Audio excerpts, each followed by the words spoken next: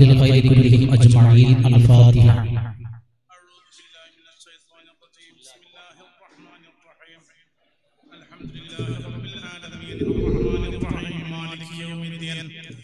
إياك نعبد وإياك نستعين اهدنا الصراط المستقيم صراط الذين أنعمت عليهم غير المغضوب عليهم ولا الضالين آمين. بسم الله الرحمن الرحيم. قل هو الله أحد الله الصمد لم يلد ولم يولد ولم يكن له كفوا أحد. بسم الله الرحمن الرحيم. قل هو الله أحد الله الصمد لم يلد ولم يولد ولم يكن له كفوا أحد. بسم الله الرحمن الرحيم. قل هو الله أحد الله الصمد لم يلد ولم يولد ولم يكن له كفوا أحد. بسم الله الرحمن الرحيم. قل أعوذ برب الفلق من شر ما خلق ومن شر غاسق إذا وقب ومن شر النفاثات في العقد ومن شر حاسد إذا حسد. بسم الله الرحمن الرحيم. قل أعوذ برب الناس ملك الناس إله الناس من شر الوسواس الخناس الذي يوسوس في صدور الناس من الجنة والناس.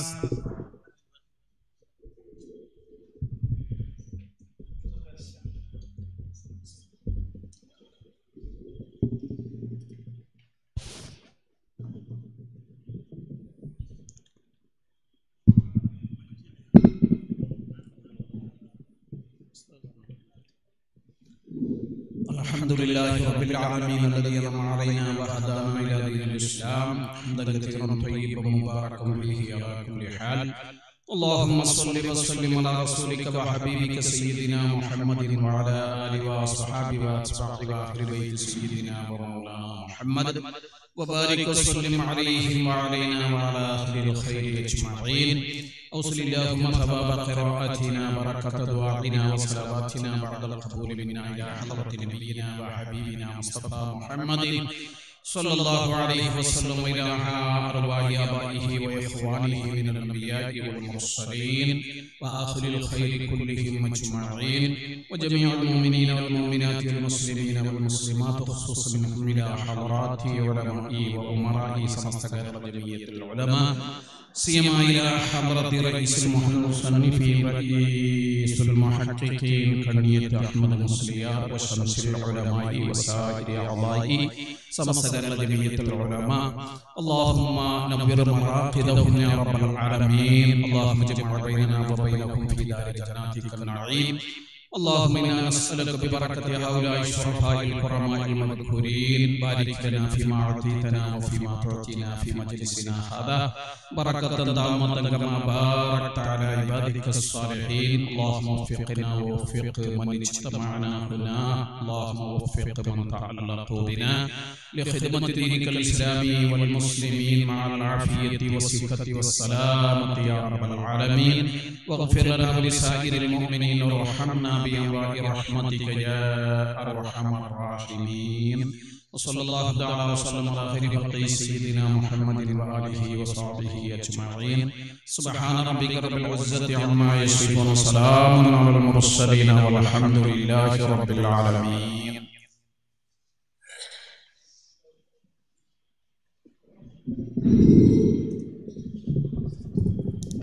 السلام عليكم ورحمة الله وبركاته. أعوذ بالله من الشيطان الرجيم. بسم الله الرحمن الرحيم. الحمد لله رب العالمين والصلاة والسلام على سيدنا محمد وعلى آله وصحبه أجمعين. അഭിനന്ദനായ സമസ്ത കേരള ജമിയത്തുൽ ഉലമയുടെ ഉപാധ്യക്ഷനും നമ്മുടെ കണ്ണിയത്ത് ഉസ്താദ് ഇസ്ലാമിക് അക്കാദമിയുടെ പ്രസിഡന്റുമായ ശൈഖുന ഉസ്താദ് അവറുകളെ, നമ്മുടെ ഈ പരിപാടിയിലെ മുഖ്യ പ്രഭാഷകൻ നമുക്കെല്ലാം സുപരിചിതനായ ബഹുമാനപ്പെട്ട കിച്ചേരി അബ്ദുൽ ഗഫൂർ മൗലവി ഉസ്താദ് അവറുകളെ, വേദിയിലുള്ള പണ്ഡിതന്മാരെ, നേതാക്കളെ, സഹോദരന്മാർ,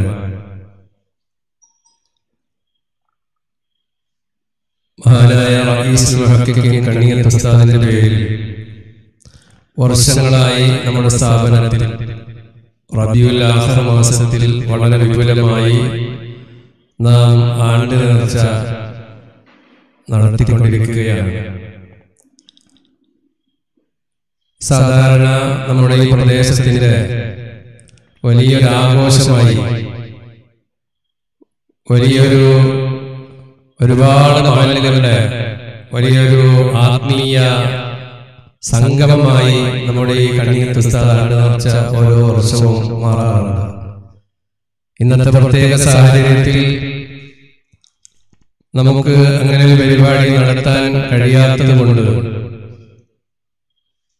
വളരെ പരിമിതമായ ആളുകൾ മാത്രം ഒരുമിച്ച് കൂട്ടി ഓൺലൈനിലൂടെ ലോകത്തിന്റെ എല്ലാ ഭാഗത്തും ഈ പരിപാടി വീക്ഷിക്കാനും കേൾക്കാനും സാധിക്കുന്ന സംവിധാനങ്ങൾ ഒരുക്കി നാം ഈ പരിപാടി ഈ വർഷം നടത്തുകയാണ്. അല്ലാഹു തആല കബൂൽ ചെയ്യുമാറാവട്ടെ. കണ്ണിയത്ത് ഉസ്താദ് ആണ്ട് നേർച്ച നമ്മുടെ സ്ഥാപനം ഇവിടെ ആരംഭിക്കുന്നതിന്റെ, അതായത് ഇവിടെ ക്ലാസ് ആരംഭിക്കുന്നതിന്റെ ഒരു വർഷം മുമ്പ് തന്നെ നമ്മൾ ഇവിടെ നടത്താൻ തുടങ്ങിയിട്ടുണ്ട്. ഓരോ വർഷവും അത് വളരെ ഭംഗിയായി നമ്മൾ നടത്തിക്കൊണ്ടിരിക്കുന്നു. ഒരുപാട് പണ്ഡിതന്മാർ, നേതാക്കൾ, അതുപോലെ തന്നെ നമ്മുടെ പ്രഗത്ഭരായ ഉമറാക്കളൊക്കെ നമ്മുടെ ഈ പരിപാടിയിൽ സംബന്ധിക്കാറുണ്ട് സാധാരണ. ഇന്ന് നമ്മുടെ ഈ ഹാളിനകത്ത് നമ്മുടെ വിദ്യാർത്ഥികളും വളരെ ചുരുങ്ങിയ ആളുകൾ മാത്രമാണ് നമ്മളിവിടെ ഒരുമിച്ച് കൂട്ടിയിട്ടുള്ളത്. ഇൻഷാ അല്ലാഹ് എല്ലാവരും ഇത് ഒരുപാട് ആളുകൾ വീക്ഷിക്കുന്നുണ്ടാവും, കാണുന്നുണ്ടാവും, കേൾക്കുന്നുണ്ടാവും എന്ന് വിചാരിക്കുകയാണ്. നമ്മുടെ സ്ഥാപനത്തിന്റെ പ്രയാണത്തിൽ, പുരോഗതിയിൽ വളരെ വലിയൊരു പങ്ക് വഹിക്കുന്ന ഒന്നാണ് ഓരോ വർഷവും നമ്മൾ നടത്തി വരാനുള്ള ആണ്ട് നേർച്ച. സാമ്പത്തികമായി നമ്മുടെ സ്ഥാപനത്തിന് ഇത് വലിയൊരു അത്താണിയായി മാറാറുണ്ട്. ഇൻഷാ അല്ലാഹ് ഈ വർഷവും നമ്മളെല്ലാവരും അത് പരമാവധി വിജയിപ്പിച്ചെടുക്കാൻ വേണ്ടി ഇത് കേൾക്കുന്ന, ഇത് കാണുന്ന എല്ലാവരും സഹകരിക്കണം എന്ന് ഞാൻ വളരെ വിനീതമായി അഭ്യർത്ഥിക്കുകയാണ്. മഹാനായ കണ്ണിയത്ത് ഉസ്താദ് നമുക്കറിയാം, പതിറ്റാണ്ടുകളോളം 1926 ബഹുമാനപ്പെട്ട സമസ്ത കേരള ജമിയത്തുൽ ഉലമാ രൂപീകൃതമായ മുതൽ മഹാനഗറിൽ ഈ ലോകത്തോട് വിട പറയുന്നത് വരെ ഒരുപാട് പതിറ്റാണ്ടുകൾ കേരളീയ മുസ്ലിം ഉമ്മത്തിന്റെ അവസാന വാക്കായി സമസ്ത എന്ന വലിയ പ്രസ്ഥാനത്തിന്റെ അമരക്കാരനായി, അതിന്റെ പ്രസിഡന്റായി, റഈസുൽ മുഹഖഖീൻ, പണ്ഡിതന്മാരുടെ നേതാവ് എന്ന ആ വലിയ അപരനാമത്തിൽ അറിയപ്പെട്ട മഹാനായ കണ്ണിയത്ത് ഉസ്താദ് പാണ്ഡിത്യം കൊണ്ട്, ജീവിത വിശുദ്ധി കൊണ്ട്, സൂക്ഷ്മത കൊണ്ട് എല്ലാം സർവ്വരാലും അംഗീകരിക്കപ്പെടുന്ന വലിയൊരു വ്യക്തിത്വത്തിന്റെ ഉടമയായിരുന്നു മഹാനായ കണ്ണിയത്ത് ഉസ്താദ്. ആ കണ്ണിയത്ത് ഉസ്താദിന്റെ നാമത്തിൽ നമ്മുടെ കേരളക്കരയിൽ ഇതുപോലെ മറ്റൊരു അറിയപ്പെടുന്ന സ്ഥാപനം നമ്മളെവിടെയും കാണുന്നില്ല. അതുകൊണ്ട് തന്നെയാവണം വളരെ ചുരുങ്ങിയ കാലം കൊണ്ട് നമുക്ക് ഒരുപാട് ഈ സ്ഥാപനം ഇതിനെ മുന്നോട്ട് കൊണ്ടുപോകാൻ നമുക്ക് കഴിഞ്ഞിട്ടുണ്ട്. ഇനിയും ഇൻഷാ അല്ലാഹ് വളരെ വലിയൊരു ദീനീ കലാലയമാക്കി, നമ്മുടെ ഈ മേഖലയുടെ ഒരു ആത്മീയ കേന്ദ്രമാക്കി നമ്മുടെ ഈ സ്ഥാപനത്തെ മാറ്റിയെടുക്കാൻ അല്ലാഹു തൗഫീഖ് ചെയ്യുമാറാവട്ടെ എന്ന് മാത്രം പ്രാർത്ഥിച്ചുകൊണ്ട് ഞാൻ കൂടുതലായിട്ടൊന്നും പറയുന്നില്ല. ഈ പരിപാടിയിൽ സംബന്ധിച്ച എല്ലാവർക്കും സ്വാഗതം ആശംസിക്കുക എന്നുള്ളതാണ് എന്റെ കർത്തവ്യം. അതിനു മുമ്പായി നമുക്ക് നമ്മുടെ ഈ സ്ഥാപനവുമായി ബന്ധപ്പെട്ട ഒരുപാട് ആളുകൾ, നമുക്കറിയാം, ഈ 7-8 മാസമായി കൊറോണ എന്ന ഒരു മഹാദുരന്തത്തിന്റെ ഫലങ്ങൾ അനുഭവിച്ചു കൊണ്ടിരിക്കുകയാണല്ലോ. ഈ കൊറോണ കാലത്ത് ഒരുപാട് ആളുകൾ, നമ്മുടെ സ്ഥാപനവുമായി ബന്ധപ്പെട്ട് പ്രവർത്തിക്കുന്ന ആളുകൾ ഈ ലോകത്തോട് വിട പറഞ്ഞു. ഈ അടുത്ത് നമ്മോട് വിട പറഞ്ഞ ബഹുമാനപ്പെട്ട ചെറുക്കള മുഹമ്മദ് മുസ്ലിയാർ, കണ്ണിയത്ത് ഉസ്താദ് ഇസ്ലാമിക് അക്കാദമിയുടെ വൈസ് പ്രസിഡന്റ്, അതിന്റെ തുടക്കം മുതലേ അതിന്റെ വൈസ് പ്രസിഡന്റായി, വൈസ് പ്രസിഡന്റ് എന്ന് മാത്രമല്ല സ്ഥാപനം വളരെയേറെ ഈ സ്ഥാപനത്തെ സ്നേഹിക്കുകയും ഇത് വലിയൊരു കലാലയമായി മാറണമെന്ന് ചിന്തിക്കുകയും അതിനുവേണ്ടി ആത്മാർത്ഥമായി പരിശ്രമിക്കുകയും പല പ്രവർത്തികളും അദ്ദേഹം സ്വയം ഏറ്റെടുത്തുകൊണ്ട് ഇവിടെ നടത്തുകയും ചെയ്തിട്ടുണ്ട്. അങ്ങനെ പ്രവർത്തന ഗോതയിൽ വളരെ സജീവമായിരിക്കുമ്പോഴാണ് ആകസ്മികമായി പെട്ടെന്ന് ബഹുമാനപ്പെട്ട ചെറുക്കള മുഹമ്മദ് മുസ്ലിയാർ നമ്മോട് വിട പറഞ്ഞത്. അല്ലാഹു തആല അദ്ദേഹത്തിന്റെ ബർസഖിയായ ജീവിതം അല്ലാഹു സന്തോഷകരമാക്കി കൊടുക്കുമാറാവട്ടെ. അദ്ദേഹം ചെയ്ത സേവനങ്ങളെല്ലാം അല്ലാഹു കബൂൽ ചെയ്യുമാറാവട്ടെ. അദ്ദേഹത്തിൽ നിന്ന് വന്നുപോയ പാപങ്ങൾ അല്ലാഹു തആല പുറത്തു കൊടുക്കുമാറാവട്ടെ. അതുപോലെ തന്നെ നമുക്കറിയാം, 2 ദിവസം മുമ്പ് നമ്മോട് പറഞ്ഞ ബഹുമാനപ്പെട്ട ഡോക്ടർ മുഹമ്മദ് കുഞ്ഞി, അദ്ദേഹം നമ്മുടെ സ്ഥാപനത്തെ വളരെയേറെ സ്നേഹിച്ചിരുന്ന ഒരു വ്യക്തിയാണ്. നമുക്ക് മാസപരിസംഖ്യ തരികയും അതോടൊപ്പം തന്നെ ഇതുപോലുള്ള ആണ്ട് നേർച്ചയോടനുബന്ധിച്ച് നമ്മൾ അദ്ദേഹത്തെ സമീപിക്കുമ്പോൾ വളരെ നല്ലൊരു സംഖ്യ തന്ന് നമ്മളെ സഹായിക്കുകയും ഈ കണ്ണിയത്ത് ഉസ്താദ് ഇസ്ലാമിക് അക്കാദമിയെ വളരെയേറെ സ്നേഹിക്കുകയും ചെയ്തിരുന്ന ഒരു വ്യക്തിയാണ് ബഹുമാനപ്പെട്ട ഡോക്ടർ മുഹമ്മദ് കുഞ്ഞി. നമ്മുടെ ബദിയടുക്കയെ സംബന്ധിച്ചിടത്തോളം ഈ പരിസരങ്ങളിലെ ഒരുപാട് പഞ്ചായത്തുകളിലെ ജനങ്ങളെ സംബന്ധിച്ചിടത്തോളം ജാതി മത വ്യത്യാസമില്ലാതെ എല്ലാ ആളുകൾക്കും അദ്ദേഹം ഒരു കുടുംബത്തിലെ ഒരു അംഗത്തെ പോലെയായിരുന്നു ബഹുമാനപ്പെട്ട ഡോക്ടർ മുഹമ്മദ് കുഞ്ഞി സാഹിബ്. അദ്ദേഹം വളരെ പെട്ടെന്നാണ് ആകസ്മികമായിട്ടാണ് ഞങ്ങളോട് വിട പറഞ്ഞത്. അല്ലാഹു തആല അദ്ദേഹത്തിന്റെ പാപങ്ങളെല്ലാം പുറത്തു കൊടുക്കുമാറാവട്ടെ. അദ്ദേഹത്തിന്റെ സ്വഭാവ ഗുണം കൊണ്ട്, ആ നല്ല സ്വഭാവം കൊണ്ട്, അതുപോലെ തന്നെ ത്യാഗ മനസ്കത, അദ്ദേഹത്തിന്റെ സേവന സന്നദ്ധത, അതുകൊണ്ടാണ് അദ്ദേഹത്തെ ജനങ്ങൾക്ക് ഇത്രയും പ്രിയങ്കരനാക്കി മാറ്റിയത്. ഏത് സമയത്ത് പാതിരാ സമയത്ത് പോയി വിളിച്ചാലും അദ്ദേഹം വാതിൽ തുറന്ന് ആ സന്ദർശകരെ സ്വീകരിക്കുകയും അതുപോലെ തന്നെ നമ്മുടെ വീടുകളിലേക്ക് ക്ഷണിച്ചാൽ എന്ത് പ്രയാസങ്ങളുണ്ടെങ്കിലും അതൊക്കെ മാറ്റിവെച്ചുകൊണ്ട് നമ്മെ സന്തോഷിപ്പിക്കുമായിരുന്നു ബഹുമാനപ്പെട്ട ഡോക്ടർ മുഹമ്മദ് കുഞ്ഞി. ജാതി മത വ്യത്യാസമില്ലാതെ എല്ലാവരുടെയും പ്രിയങ്കരനായ അദ്ദേഹം 2 ദിവസം മുമ്പാണ് അദ്ദേഹം ഈ ലോകത്തോട് വിട പറഞ്ഞത്. അദ്ദേഹത്തിന്റെ മകൻ നമ്മുടെ ഈ സദസ്സിലിരിക്കുന്നു. ഇൻഷാ അല്ലാഹ് നാളെ ഈ പരിപാടിയിൽ സംബന്ധിക്കുന്ന നമുക്ക് എല്ലാവർക്കും, ഇവിടുത്തെ മുത്താലിമീങ്ങൾക്കും എല്ലാവർക്കുമുള്ള ഭക്ഷണം അവർ ഓഫർ ചെയ്തിട്ടുണ്ട്. അല്ലാഹു തആല അതിന്റെ പ്രതിഫലം അതുപോലെ തന്നെ ഇന്നും മധുര പലഹാരവും ഇത്തപ്പഴമൊക്കെ അദ്ദേഹത്തിന് വേണ്ടി ഇവിടെ എത്തിച്ചിട്ടുണ്ട്. അല്ലാഹു തആല ഇതിനെല്ലാം പ്രതിഫലം അദ്ദേഹത്തിന്റെ ഖബറിലേക്ക് അല്ലാഹു തആല എത്തിച്ചു കൊടുക്കുമാറാവട്ടെ. അതുപോലെ തന്നെ ഇന്ന് നമ്മുടെ ഈ പരിപാടിയിൽ സംബന്ധിച്ച എല്ലാവർക്കുള്ള ഭക്ഷണം ഇവിടെയുണ്ട്. അത് ഓഫർ ചെയ്തിരിക്കുന്നത് നമ്മുടെ മില്ലി ഷരീഫാണ്. അദ്ദേഹത്തിന്റെ പിതാവ് അടുത്ത് മരിച്ചുപോയി. ആ പിതാവിന്റെ പരലോക വിജയത്തിന് വേണ്ടി അല്ലാഹു തആല കബൂൽ ചെയ്യുമാറാവട്ടെ. അദ്ദേഹം നമ്മുടെ സ്ഥാപനവുമായി വളരെയേറെ സഹകരിക്കുന്ന ഒരു വ്യക്തിയാണ്.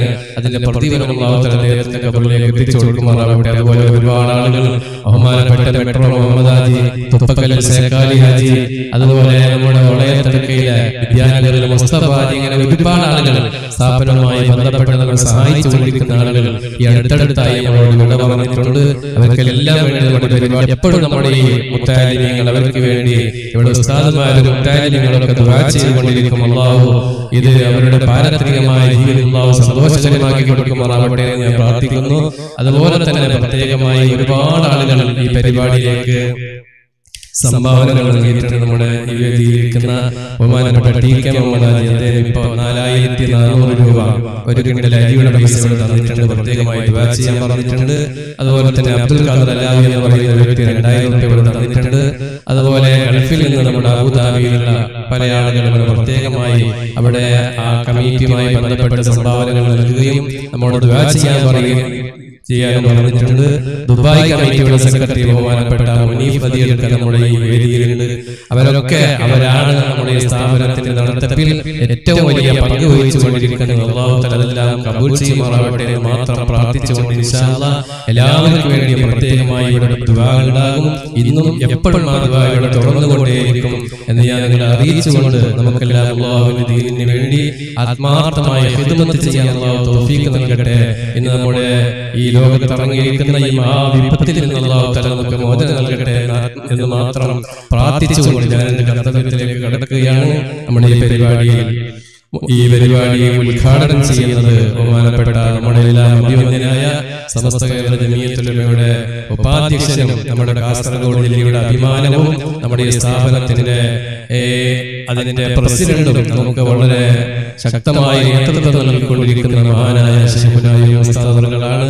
അദ്ദേഹം നമുക്കറിയാം ഒരുപാട് കാലം അസുഖബാധിതനായി വളരെയേറെ വിഷമത്തിലായിരുന്നു. അല്ലാഹുവിന്റെ അനുഗ്രഹം കൊണ്ട് എല്ലാവരുടെയും ദുആ ബറക്കത്ത് കൊണ്ട് അദ്ദേഹം ആരോഗ്യവാനായി നമ്മുടെ മുമ്പിൽ ഇരിക്കുന്നു. അല്ലാഹു തആല അദ്ദേഹത്തിന് ദീർഘായുസ്സ് നൽകുമാറാവട്ടെ, ആഫിയത്ത് നൽകുമാറാവട്ടെ. ഒരുപാട് കാലം അദ്ദേഹത്തിന്റെ തണൽ നമുക്ക് അല്ലാഹു നൽകി അനുഗ്രഹിക്കുമാറാവട്ടെ എന്ന് ആത്മാർത്ഥമായി ദുആ ചെയ്തുകൊണ്ട് ഞാൻ അദ്ദേഹത്തിന് ആത്മാർത്ഥമായി സ്വാഗതം ആശംസിക്കുന്നു. അതുപോലെ നമ്മുടെ ഈ പരിപാടിയിൽ അധ്യക്ഷം വഹിക്കുന്നത് നമ്മുടെ സ്ഥാപനത്തിന്റെ ഉപാധ്യക്ഷനായ വൈസ് പ്രസിഡന്റ് ബഹുമാനപ്പെട്ട അബ്ദുൽ ഹാജി അവர்களാണ്. അദ്ദേഹം നമ്മുടെ സ്ഥാപനവുമായി ബന്ധപ്പെട്ട് വളരെയേറെ പ്രവർത്തിക്കുകയും സഹായിക്കുകയും ചെയ്തുകൊണ്ടിരിക്കുന്ന ഒരു വ്യക്തിയാണ്. അദ്ദേഹത്തെ ഞാൻ വളരെ ആർദ്രമായി സ്വാഗതം ചെയ്യുന്നു. അതുപോലെ തന്നെ ഇവിടെ പ്രാർത്ഥന നടത്തിയ നമ്മുടെ കണ്ണിയത്ത് അക്കാദമിയുടെ വൈസ് പ്രസിഡന്റ് ബഹുമാനപ്പെട്ട IP അംജദ് ഹുസൈൻ ഉസ്താദ് അവരുടെയും ഞാൻ വളരെ ആർദ്രമായി സ്വാഗതം ചെയ്യുന്നു. ബഹുമാനപ്പെട്ട KJ അബ്ദുൽ ഗഫൂർ മൗലവി, നമുക്കറിയാം ഒരുപാട് മാസങ്ങളായി സാധാരണ നമ്മുടെ നാടുകളിലൊക്കെ നടക്കുന്ന മതപ്രഭാഷണങ്ങള്, ഉറൂസുകള്, അതുപോലുള്ള പരിപാടികളൊക്കെ ഇപ്പോൾ നടക്കുന്നില്ല. ഈ സമയത്ത് സാധാരണ ബഹുമാനപ്പെട്ട KJ ഉസ്താദിനെ നമുക്ക് ക്ഷണിച്ചാൽ കിട്ടാറില്ല. ഇന്ന് അദ്ദേഹം നമ്മുടെ എളിയ ക്ഷണം സ്വീകരിച്ച് ഇവിടെ വളരെ സന്തോഷത്തോടെ ഇവിടെ എത്തിയിരിക്കുകയാണ്. ബഹുമാനപ്പെട്ടവരെ ഞാൻ വളരെ ആർദ്രമായി പരിപാടിയിലേക്ക് സ്വാഗതം ചെയ്യുന്നു. അതുപോലെ തന്നെ നമ്മുടെ വേദിയിലിരിക്കുന്ന നമ്മുടെ സ്ഥാപനത്തിന്റെ ട്രഷറർ ബഹുമാനപ്പെട്ട അസ്രഫ് പള്ളിക്കണ്ടം, അദ്ദേഹത്തെ വളരെ ആർദ്രമായി ഞാൻ സ്വാഗതം ചെയ്യുന്നു. അതുപോലെ തന്നെ നമ്മുടെ SVS കാസർഗോഡ് ജില്ലാ സെക്രട്ടറി ബഹുമാനപ്പെട്ട റഷീദ് മാസ്റ്റർ വെളിഞ്ച, അദ്ദേഹത്തെ ഞാൻ വളരെ ആദരപൂർവ്വം ഈ പരിപാടിയിലേക്ക് സ്വാഗതം ചെയ്യുന്നു. അതുപോലെ നമ്മുടെ ഈ കാസർഗോഡ് ജില്ലയിലെ പൗരപ്രധാനിയായ ഉമറാക്കളിൽ പ്രധാനിയായ ബഹുമാനപ്പെട്ട ഈ അബൂബക്കർ അജിയോട് അദ്ദേഹത്തെ ഞാൻ വളരെ ആദരവോടെ ഈ പരിപാടിയിലേക്ക് സ്വാഗതം ചെയ്യുന്നു. നമ്മുടെ നമുക്കറിയാം, അദ്ദേഹം വളരെ ആദരവോടെ ബഹുമാനപ്പെട്ടവരെ ഞാൻ ഈ പരിപാടിയിലേക്ക് സ്വാഗതം ചെയ്യുന്നു. നമ്മുടെ കോട്ട അബ്ദുറഹ്മാൻ ഹാജി, നമ്മുടെ ഈ സ്ഥാപനത്തിന്റെ കാരണക്കാരനായ കോട്ട അബ്ദുറഹ്മാൻ ഹാജി നമ്മുടെ വൈസ് പ്രസിഡന്റാണ്. അദ്ദേഹത്തെ ഞാൻ വളരെ ആദരവോടെ സ്വാഗതം ചെയ്യുന്നു.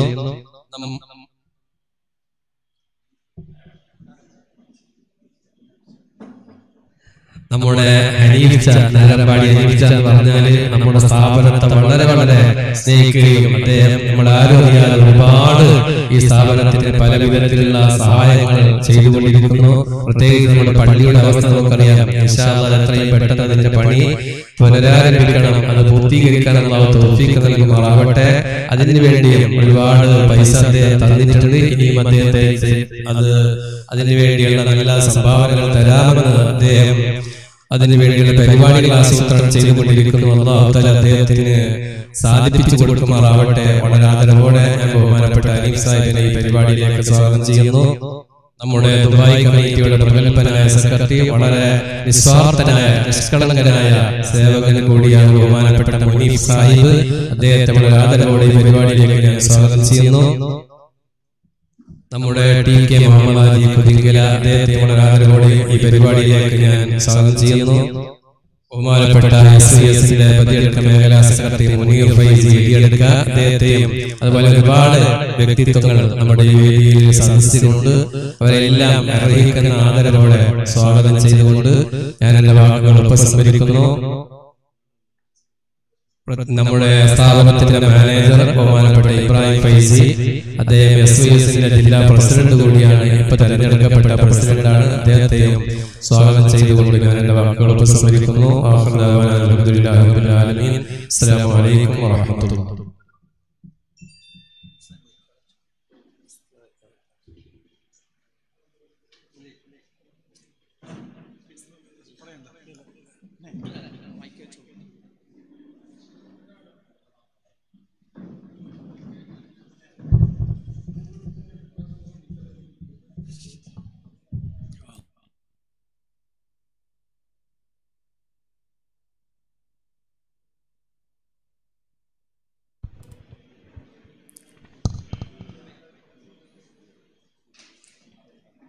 السلام عليكم ورحمة الله وبركاته. بسم الله الرحمن الرحيم.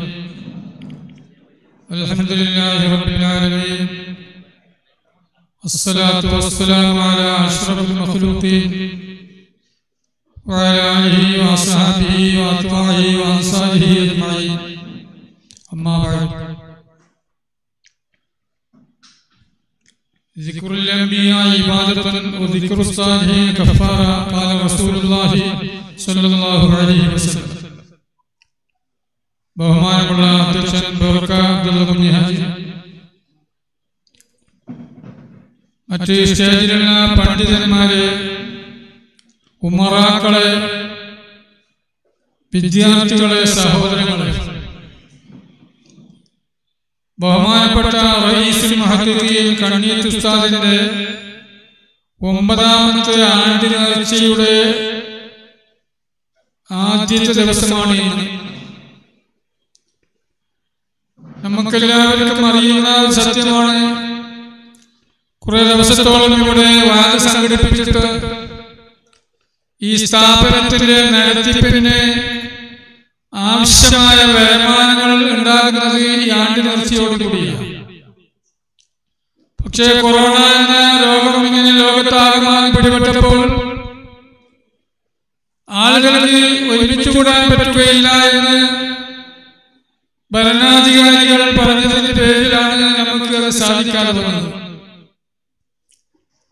എന്നിരുന്നാലും നമുക്കൊരു കടപ്പാടുണ്ട്. റബീഉൽ ആഖിർ മാസം എന്ന് പറയുമ്പോൾ ധാരാളം ഉലമാക്കൾ സാദാത്യങ്ങൾ ഈ ലോകത്തോട് യാത്ര പറഞ്ഞ മാസമാണ്. കണ്ണിയത്തോരാണെങ്കിലും ശംസുൽ ഉലമാകളാണെങ്കിലും അതുപ്രകാരം തന്നെ മറ്റുള്ള സമസ്തയുടെ നേതാക്കളും പ്രവർത്തകരുമാണെങ്കിലും ഈ മാസത്തിൽ ഈ ലോകത്തോട് യാത്ര പറഞ്ഞു. നാം എല്ലാം ദുഃഖിതരാണ്. നമുക്ക് അവർക്ക് വേണ്ടി മഹൂരത്തിന് വേണ്ടി മഹത്വത്തിന് വേണ്ടി പ്രാർത്ഥിക്കലാണ് നമ്മുടെ കടപ്പാട്. മരണം എന്നുള്ളത് ആർക്കും നിഷേധിക്കാൻ സാധ്യമല്ലാത്ത ഒരു സത്യ സാധനമാണ്. അത് ഈശ്വരവാദിയാകട്ടെ നിരീശ്വരവാദിയാകട്ടെ ഏത് മതത്തിൽപ്പെട്ട ആളാണെങ്കിലും മരിക്കും എന്നതിൽ രണ്ട് അഭിപ്രായമില്ല. എപ്പോൾ എന്നറിയില്ല, എവിടെ എന്നും അറിയില്ല. ചില ആളുകൾക്കറിയില്ല. ബഹുമാനപ്പെട്ട ശൈഖുനാ ശംസുൽ ഉലമാകൾ ഒരു സ്റ്റേറ്റ് കമ്മിറ്റിയുടെ യോഗത്തിൽ വെച്ച് പറഞ്ഞു, നമ്മൾ പല ആളുകൾ മരിച്ചു പോയല്ലോ. മരിച്ച ആളുകൾക്ക് പ്രത്യേകമായി എല്ലാ മദ്രസകളിലും മറ്റുള്ള ദർസുകളിലും പ്രാർത്ഥിക്കാൻ ഒരു ദിവസം ചെയ്യണം. അത് റബീഉൽ ആഖിർ മാസത്തിന്റെ ആദ്യത്തെ ഞായറാഴ്ചയാണ്. മൂപ്പര് പറഞ്ഞു.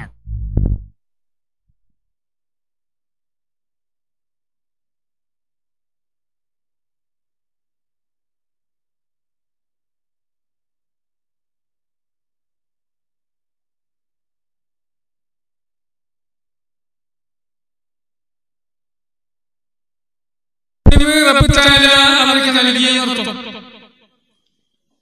നമ്മെ പോലത്തെ ആളുകൾക്ക് എപ്പോൾ മരിക്കും എവിടെ മരിക്കും എന്നറിയില്ല. അതിന് എപ്പോഴും മരണത്തിനെ മുന്നിൽ കണ്ട് ജീവിക്കാൻ നാം ബാധ്യസ്ഥരാണ്, കടമപ്പെട്ട ആളാണ്. മഹത്തുക്കളായ ആളുകൾ വഫാത്തായി കഴിഞ്ഞാൽ മഹാനായ റസൂലുള്ളാഹി സ്വല്ലല്ലാഹു അലൈഹി വസല്ലം തങ്ങൾ പഠിപ്പിച്ചത് സിക്റുൽ അംബിയാ ഇബാദത്തുൻ സിക്റുസ് സാലിഹീന കഫാറ. അമ്പിയാക്കളുടെ ചരിത്രങ്ങൾ പറഞ്ഞ ഇബാദത്താണ്.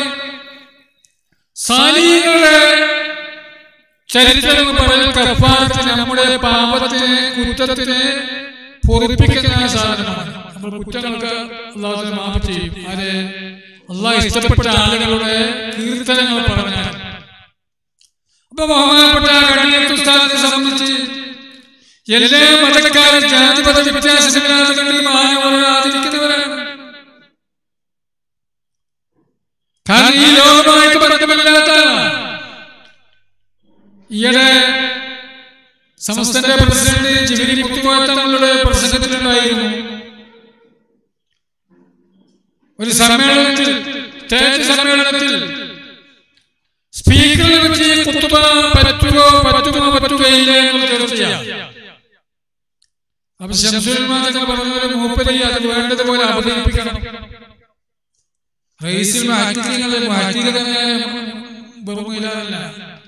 ഒരു മസ്യരയ്ക്ക് ഒരു തെളിവ്, ആ തെളിവിന് മറ്റൊരു തെളിവ് സ്ഥിരപ്പെടുത്തുന്ന ആളുകളാണ് മുഹദ്ദിഥീൻ എന്ന് പറയുന്നത്.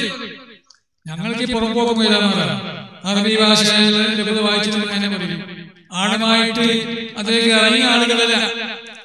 അപ്പൊ മുഹദ്ദിഥീങ്ങളായ നിങ്ങൾ അത് വേണ്ടതുപോലെ അവതരിപ്പിക്കണം ഇങ്ങനെ സംസാരിക്കുന്നതിന്റെ ഇടയിൽ തുപ്പണം എന്ന് തോന്നുന്നു. ഒരു മുത്താലിബ് വിളിച്ചു പറഞ്ഞു, എനിക്ക് തുപ്പണം, ഒരു ജലം തോന്നുക. അത് നേരെ വലിയ ഭാഗത്തിലേക്കുള്ള ജലം. ഒരു തലക്കൊന്നും വെച്ചു കൊടുത്തിട്ട് ഗുരുത്തം തൊട്ടനെ പേപ്പിക്കാനാണ് ഉദ്ദേശിച്ചത്. എന്റെ റബ്ബ് എന്നെ സംരക്ഷിക്കുമെന്ന് എനിക്കറിയില്ലേ, ഞാൻ പടിഞ്ഞാറ് ഭാഗത്തേക്ക് തുപ്പൂലാണ്. അപ്പൊ അത്രത്തോളം സൂക്ഷ്മത. 1960 ഞാൻ കൊണ്ടോട്ടി എം ബഷീർ ഉസ്താദിന്റെ ദർസിൽ പഠിക്കുന്ന കാലത്ത് എനിക്ക് റോയൽ ഹോട്ടൽ സ്ഥാപനത്തിലാണ് ഉച്ചഭക്ഷണം. അപ്പം ദൂരെ വഴി നീലമുക്കാത്ത കൊടന്റെ കരുപ്പ് പോയി വെളുത്ത ഒരു പ്രായം അധികരിച്ച ഒരു വ്യക്തി അവിടെ ഇരിക്കുന്ന ഭക്ഷണം കഴിക്കുന്നു. ഞാൻ ചെറുപ്പക്കാരനല്ലേ, ഞാൻ അങ്ങനെ വലിയ ശ്രദ്ധിച്ചില്ല. ടേബിളിലേക്ക് എത്തിയപ്പോൾ അവിടുത്തെ സപ്ലൈക്കാരന്റെ 5 അണ, 1 ഉറുപ്പികക്ക് 16 അണ. എനിക്കൊന്നും അറിയില്ല, 1 ഉറുപ്പികക്ക് 16 അണ ഉണ്ടായിരുന്നു, അത് 5 അണ. അപ്പൊ ടേബിളിലിരിക്കുന്ന മുതലാളിയോട് ചോദിച്ചു, നിന്റെ ഇവിടെ ഭക്ഷണത്തിനാണോ വില, അല്ലെങ്കിൽ കൂട്ടാനാണോ വില, അത് രണ്ടും കൂടിയിട്ടാണോ 5 അണ ചോദിച്ചു. അതെല്ലാം കൂടിയിട്ട്. അപ്പൊ ഞാൻ പരപ്പ് കൂട്ടിയിട്ടില്ലല്ലോ. ഈ പരപ്പിന്റെ വില എന്നോട് വാങ്ങിയാൽ എനിക്ക് ഹലാലാകുമോ? അവന് പിരിച്ചുവിടണം, നിന്റെ കുറ്റത്തിലേക്കാണ് അവൻ വലിച്ചുകൊണ്ട് പോകുന്നത്. എന്നിട്ട് നീ എടുത്തോ, ഞാനൊരു പോയത്തിൽ മനസ്സിലാക്കുന്നതാണ്. നീ എടുത്തോ 5 അണ. പക്ഷെ ഞാൻ ഒരു ബോളല്ല, ഒരു പോയത്തല്ല മനസ്സിലാക്കണം. അങ്ങനെ എല്ലാ വിഷയവും വെട്ടി തുറന്ന് ആരോടും മടി കൂടാതെ വേണ്ടി സംസാരിക്കുന്ന മഹാ സമുദ്രമായിരുന്നു. ആ മഹാനവരുടെ പേര് കേരളത്തിൽ കണ്ണിയത്ത് ഉസ്താദ് ഇസ്ലാമിക് അക്കാദമി എന്ന കണ്ണിയത്ത് ഉസ്താദിന്റെ പേരിൽ ഒരു സ്ഥാപനം കാണുന്നു. നമ്മൾ തുടങ്ങുന്നു. ഇപ്പൊ ഞാൻ തുടങ്ങിയതൊക്കെ കേട്ടു. അപ്പൊ ആ സ്ഥാപനത്തിന്റെ വയസ്സിന് കാരണം എന്താണ് എപ്പോഴും പറയാറുണ്ട്. കണ്ണിയത്തോട് വാഴക്കാട് അന്ത്യവിഷമം കൊള്ളുകയാണെങ്കിലും ആത്മീയമായിട്ട് നമ്മുടെ കൂടെയാണ്.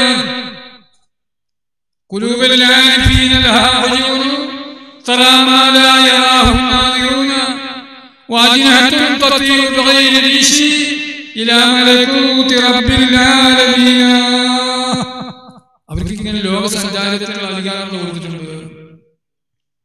ലോകത്താകമാനവർക്ക് സഞ്ചരിക്കാൻ സാധിക്കും. അങ്ങനെയാണ് മഹാനവരുടെ ആത്മാവിലൂടെ സഞ്ചരിച്ചിട്ട് നമ്മുടെ ഈ സ്ഥാപനത്തിനെ കൈപിടിച്ച് കൊണ്ടുപോകുന്നത്. അതുകൊണ്ടാണ് നാം വലിയ ബാധ്യസ്ഥരാണ് മഹാനവറുകളെ മതി പറയാൻ, നേർച്ച കഴിക്കാനും ഇല്ലേ. ഇന്നത്തെ ഒരാളെ വകെ, നാളെ മറ്റൊരാളെ വകെ, വലിയൊരു MIC സ്ഥാപനമുണ്ട്. അങ്ങനെ ഒരു ദിവസം പക്ഷേ ഞാൻ കൊടുക്കാന്ന് പറയുന്ന ഒരു ആണുമോനെ കാണില്ല. കാരണം എന്താ, ഇത് കണ്ണിയത്തോടാണ്. കണ്ണിയത്തോട് കളിച്ചാൽ മലയോട് തലകൊടുത്താൽ തല തകരുമെന്ന് ഒരു പഴഞ്ചൊല്ലും പ്രകാരമായി പോകുന്നു. അതേപ്രകാരം തന്നെ ഞാൻ ഓർക്കുന്നത് 1963 ജാമിയ വലിയ സ്ഥാപനം ആരംഭിച്ചത് 63-ലാണ്. കൃത്യമായി പറയുന്നത് അങ്ങനെ. ഞാൻ 63-ലാണ് വെല്ലുവിളിയിലേക്ക് പോയത്. അപ്പൊ കുറെ ആൾക്കാർ ചോദിച്ചു, ഇതുവരെ നമ്മുടെ നാട്ടിൽ അറബിക് കോളേജുകളില്ല, അതുകൊണ്ടാണ് വെല്ലുവിളിയിലേക്കും ദൈവത്തിലേക്കൊക്കെ പോയത്. ഇപ്പൊ നമ്മൾ നാട്ടിലേക്ക് തുടങ്ങുന്നല്ലോ, പിന്നെ എന്തിനാ അങ്ങോട്ട് പോകുന്നത്? ഞാൻ ഈ തുടങ്ങുന്നതല്ലേ, ഇപ്പൊ മുലകൂടി മാറിയിട്ടൊന്നുമില്ലല്ലോ. പ്രസവിച്ച കുട്ടി പേരിട്ടേ ഉള്ളൂ, ജാമിയ വലിയ അറബിയായി. അതൊരു 100 കൊല്ലം പഴക്കമുള്ളതായ അഗ്രഹന്യന്മാരായ ആലിമീങ്ങൾ, സാദാത്യങ്ങൾ, ആലിമീങ്ങൾ നേതൃത്വം നൽകി സ്ഥാപിച്ച സ്ഥാപനമാണ്. അവിടത്തേക്ക് പോകുന്നത്. അവിടെ പോയി ചേർന്നിട്ട് കുറച്ച് ദിവസം കഴിയുമ്പോഴാണ് ജാമിയ ഉദ്ഘാടനം നിർവഹിക്കുന്നത്. ആ ഉദ്ഘാടനത്തിലേക്ക് ഞങ്ങളുടെ സ്ഥാപനത്തിന്റെ പ്രിൻസിപ്പളായ അബൂബക്കർ ഹസ്രത്ത് മധുര, KK ഹസ്രത്തല്ല, അത് താങ്കള, ഇത് മധുരക്കാരനാണ്, വലിയ ബുദ്ധിശാലിയാണ്. അവരുടെ ബുദ്ധിന്റെ ഗൗരവം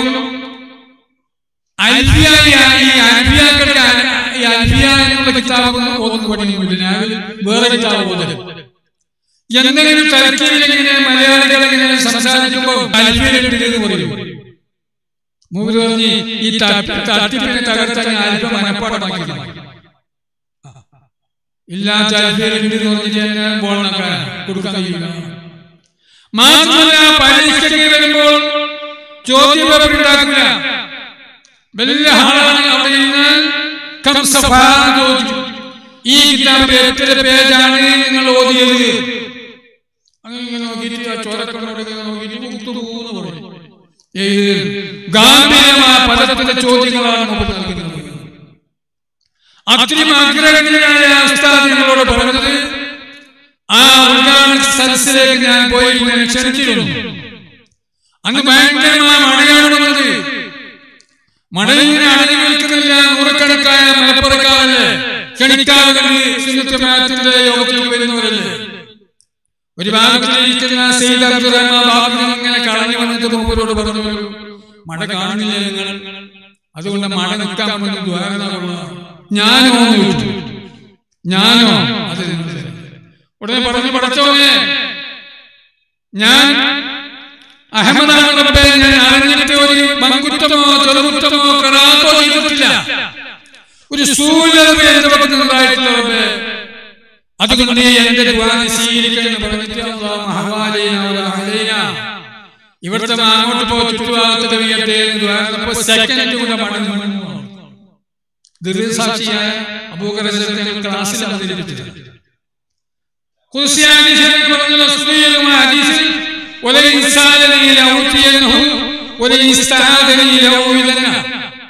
എന്റെ ആലിമീങ്ങൾ, എന്റെ മഹബൂബിങ്ങൾ, ഞാൻ സ്നേഹിച്ച ആളുകൾ എന്നോട് എന്ത് ചോദിച്ചാൽ നിശ്ചയമായും ഞാൻ അവർക്ക് ചെയ്തു. കണ്ണിത്തോറ് മഴ വേണ്ട, അല്ല പറഞ്ഞു, മഴയോട് പറഞ്ഞു അവിടെ വേണ്ട, അങ്ങോട്ട് പോയി എന്നോട് വിഷയത്തിൽ കാര്യം ചോദിച്ചാൽ അത് ഞാൻ കാത്തുകൊടുക്കും. അതുകൊണ്ടാണല്ലോ ഞാൻ തവസ്സയായതുകൊണ്ട് ബഹുമാനപ്പെട്ട മദീനയുടെ ബർക്കത്തുകൊണ്ട്, കണ്ണീത്ത് ഉസ്താദിന്റെ ബർക്കത്തുകൊണ്ട്, ശംസുൽ മാതയുടെ ബർക്കത്തുകൊണ്ട്, പാണക്കാട് അഖിലത്തിന്റെ ബർക്കത്തുകൊണ്ട് ഞങ്ങൾ രക്ഷപ്പെടുത്തണേ റബ്ബേ ദ്വാരക്കാൻ കാരണമില്ല നബി പഠിപ്പിച്ചത്. അതുകൊണ്ട് എന്റെ ഉദ്ഘാടനം ഞാൻ നീട്ടിക്കൊണ്ട് പോകുന്നില്ല. എന്റെ ആരോഗ്യം എല്ലാവർക്കും അറിയും. എന്റെ ആ രോഗം അറിയാത്ത ആളുണ്ടോ എന്ന് ചോദിച്ചാൽ ഉണ്ടാവില്ല എന്റെ ഞാൻ മനസ്സിലാക്കുക. കാരണം അത്ര ഗൗരവത്തിന്റെ ഒരു രോഗമാണ് എന്നെ കൊണ്ടല്ലാത്ത പരീക്ഷണം ചെയ്തത്.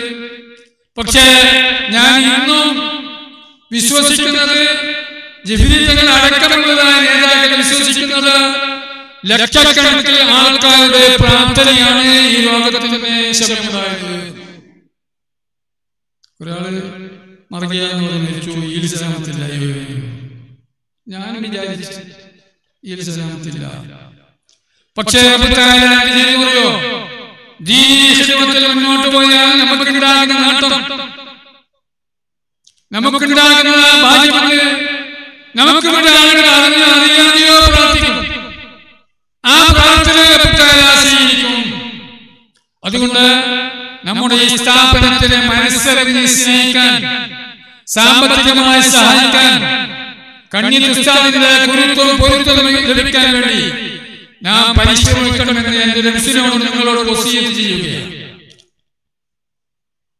അബ്ദുൽ ഗഫൂർ മൗലവി എല്ലാവർക്കും ആവേശകരമായ സംസാരമാണ്. അദ്ദേഹത്തിന് ഈ കൊറോണ ഉള്ളത് കൊണ്ട് കിട്ടിയതേയുള്ളൂ, ഇല്ലെങ്കിൽ ഇല്ല. വലിയ ആളുകളോട് ചോദിച്ചാലും 2020 വരെയില്ല, 2021 വരെയില്ല എന്നാണ് മറുപടി കിട്ടാറുള്ളത്. ആ ഒരു പ്രാവശ്യം മാണി ഉസ്താദിനോട് MEC ദിവസം ചോദിച്ചപ്പോൾ ഇപ്പൊ 19 ചോദിക്കുന്നു. അപ്പൊ 2020 ശേഷം ഡേറ്റ് ഉണ്ടെന്ന് നോക്കണം.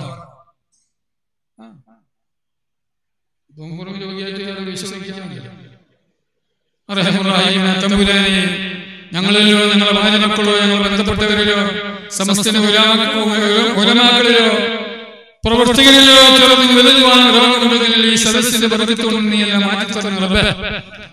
ഞങ്ങൾക്കും അവർക്കും ആഫിയത്തോട് ദീർഘായുസ്സ് നൽകുന്ന തമ്പുരാനെ, ഈ സ്ഥാപനത്തിനെ സ്നേഹിക്കുന്ന ആളുകൾക്കെല്ലാം അവരുടെ ഏർപ്പാടുകൾ, കച്ചവടത്തിൽ, ബിസിനസ്സുകളിൽ എല്ലാത്തിനും ഹൈറും ബർക്കത്തും ഭാര്യക്കോരി കൊടുക്കണേ റബ്ബേ. ഇസ്സത്തിലാകണേ തമ്പുരാനെ എന്ന് മാത്രം പ്രാർത്ഥിച്ചുകൊണ്ട് ബിസ്മില്ലാഹിർ റഹ്മാനിർ റഹീം എന്നുള്ള തിരുവാക്കി ഉദ്ധരിച്ച് ഈ മഹാസംഗമം ഉൾങ്ങാൻ ചെയ്തു കൊള്ളുന്നു. അൽഹംദുലില്ലാഹി റബ്ബിൽ ആലമീൻ. അസ്സലാമു അലൈക്കും വറഹ്മത്തുള്ളാഹി വബറകാതുഹു.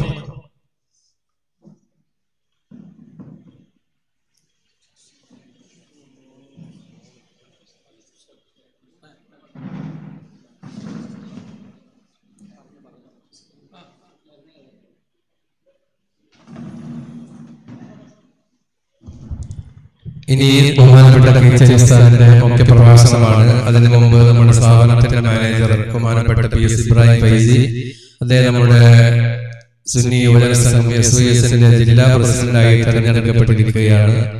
അദ്ദേഹത്തിന് നമ്മുടെ ഈ കോളേജ് വിദ്യാർത്ഥികളുടെ സംഘടനയായ അൽ-ഇബാദയുടെ ഒരു ആദരവുണ്ട്. അത് ബഹുമാനപ്പെട്ട ഉസ്താദ് ബഹുമാനപ്പെട്ട PS ഇബ്രാഹിം ഫൈസി അവർക്ക് നൽകുന്നു. അതിനുവേണ്ടി ബഹുമാനപ്പെട്ട ഉസ്താദുകളെയും PS ഇബ്രാഹിം ഫൈസിയെയും ആദരവോടെ ക്ഷണിക്കുന്നു.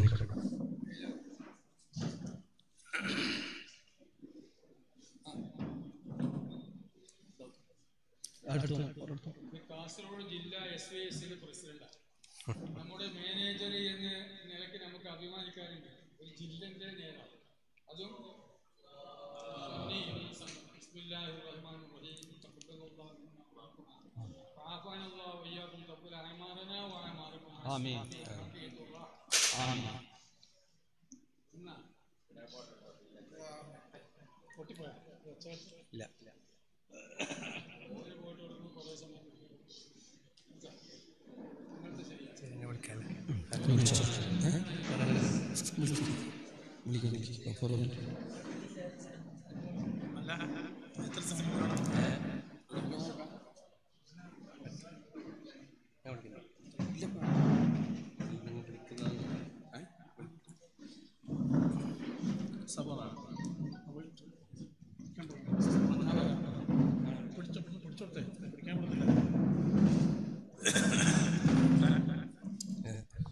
ഇനി ബഹുമാനപ്പെട്ട കിച്ചേരി ഉസ്താദുകളെ പ്രസംഗത്തിന് വേണ്ടി ആദരപൂർവ്വം ക്ഷണിക്കുന്നു.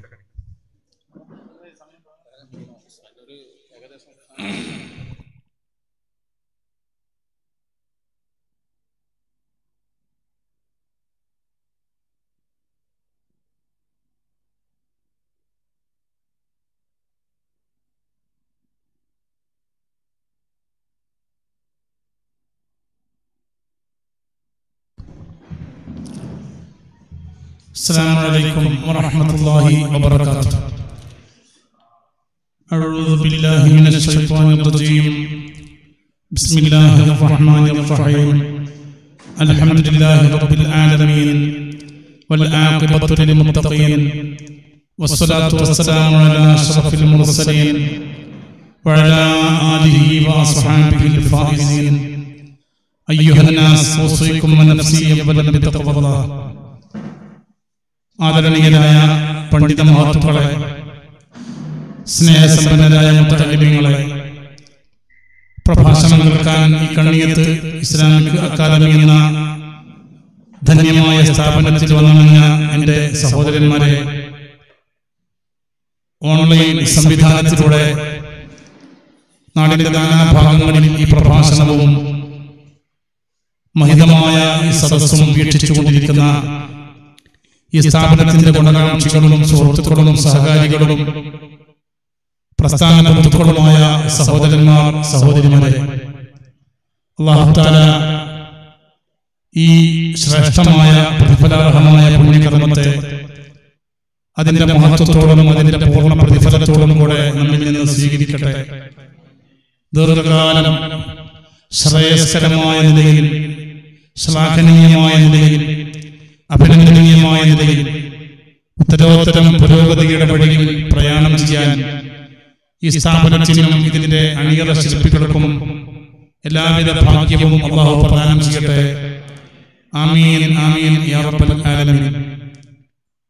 ഇങ്ങനെയൊരു സ്ഥാപനത്തിന്റെ ശിലാസ്ഥാപനവും ശേഷമുള്ള വളരെ മന്ദഗതിയിലുള്ള പ്രയാണ തുടക്കവും കണ്ട് നിസ്വാർത്ഥരായ ഇതിന്റെ അണിയറ ശില്പികളായ സ്റ്റേജിലുള്ള നമ്മുടെ ഉസ്താദുമാർ തന്നെ, ഈ ഉസ്താദും ഫദ്ലുദാനിയും ഹംസു സാദിയും ഇബ്രാഹിം ഫൈസിയും ബഹുമാനരായ കോട്ട ഹാജിയും റഷീദ് പടഞ്ചയും ഒക്കെയുള്ള ഇതിന്റെ സംഘാടകർ എല്ലാവരുടെയും പേരുകളിൽ അസ്രഫടക്കം, പിന്നെ വിട്ടുപോയ നമ്മുടെ ഡോക്ടർ മുഹമ്മദ് തുമി സാഹിബ്, ആമോയാർച്ച അടക്കമുള്ള ഒട്ടേറെ ആളുകളുടെ ഒരു ഉമ്മ പറ്റ മക്കളെ പോലെ, ഒരു മാലയിലെ മണികളെ പോലെ, ഒരു പൂങ്കാവനത്തിലെ പൂക്കളെ പോലെ, ഒരു ചെറുപ്പിന്റെ പല്ലുപോലെ ഒന്നിച്ചു നിന്ന് മുന്നേറിയപ്പോ സ്ഥാപനത്തിന് സ്ഥലം കൊടുത്ത കോട്ട ഹാജി മുതലുള്ള ഇതിന്റെ പിറകിലുള്ള പ്രവർത്തകന്മാരുടെ ഒരുമയോടെയുള്ള പ്രയാണം, നാട്ടുകാരുടെ നിസ്സീമമായ സഹകരണം, നിസ്വാർത്ഥമായ സഹകരണം എല്ലാം ആയപ്പോ അത്ഭുതകരമായ വളർച്ചയാണ് നമ്മുടെ സ്ഥാപനത്തിന് ഉണ്ടായത് എന്ന് പറയാൻ കഴിയും. ധാരാളം വിദ്യാർത്ഥികൾക്ക് ജില്ലയിലെ ഊർജ്ജസ്വലരായ ഉസ്താദന്മാരുടെ അധ്യാപനത്തിന്റെ മഹത്വവും പുണ്യവും ഉൾക്കൊള്ളാൻ കഴിയുന്നു. ഇൻഷാ അല്ലാഹ് വരാനിരിക്കുന്ന കാലത്തെ ഉത്തര ജില്ലയെ നയിക്കാൻ പര്യാപ്തരായ, പ്രാപ്തരായ, നൈപുണ്യമുള്ള, കഴിവുള്ള, പ്രാഗൽഭ്യമുള്ള ഒട്ടേറെ പണ്ഡിതന്മാർ ഇൻഷാ അല്ലാഹ് ഈ അക്കാദമിയിൽ നിന്ന് പുറത്തിറങ്ങാൻ പോകുന്നു. അതിനുവേണ്ടി ആരൊക്കെ പണം ചെലവഴിച്ചോ, ഇന്നിപ്പോ ഇവിടെ വന്നപ്പോ സന്തോഷകരമായ 1-2 വാർത്തകൾ കാണാൻ കഴിഞ്ഞു. നാളത്തെ ഭക്ഷണത്തിന്റെ ചിരുണിയുടെ ചെലവ് മുഴുവനും മുഹമ്മദ് തുനി ഡോക്ടറുടെ മക്കൾ ഏറ്റെടുത്തു. മാത്രമല്ല അതിന് പുറമെ നമ്മുടെ കുമ്പടാച്ചയിലെ ഹാജിയാര് മുഹമ്മദ് ഹാജി, ഒരു ചാക്കരി, അങ്ങനെ ഓരോരുത്തരായി ഏറ്റെടുത്തുകൊണ്ടിരിക്കുന്നു. അതിന് പുറമെ ഗൾഫ് കമ്മിറ്റിയിലെ ഒരു സഹോദരൻ അസുഖബാധിതനാണ്, ശിഫയാകാൻ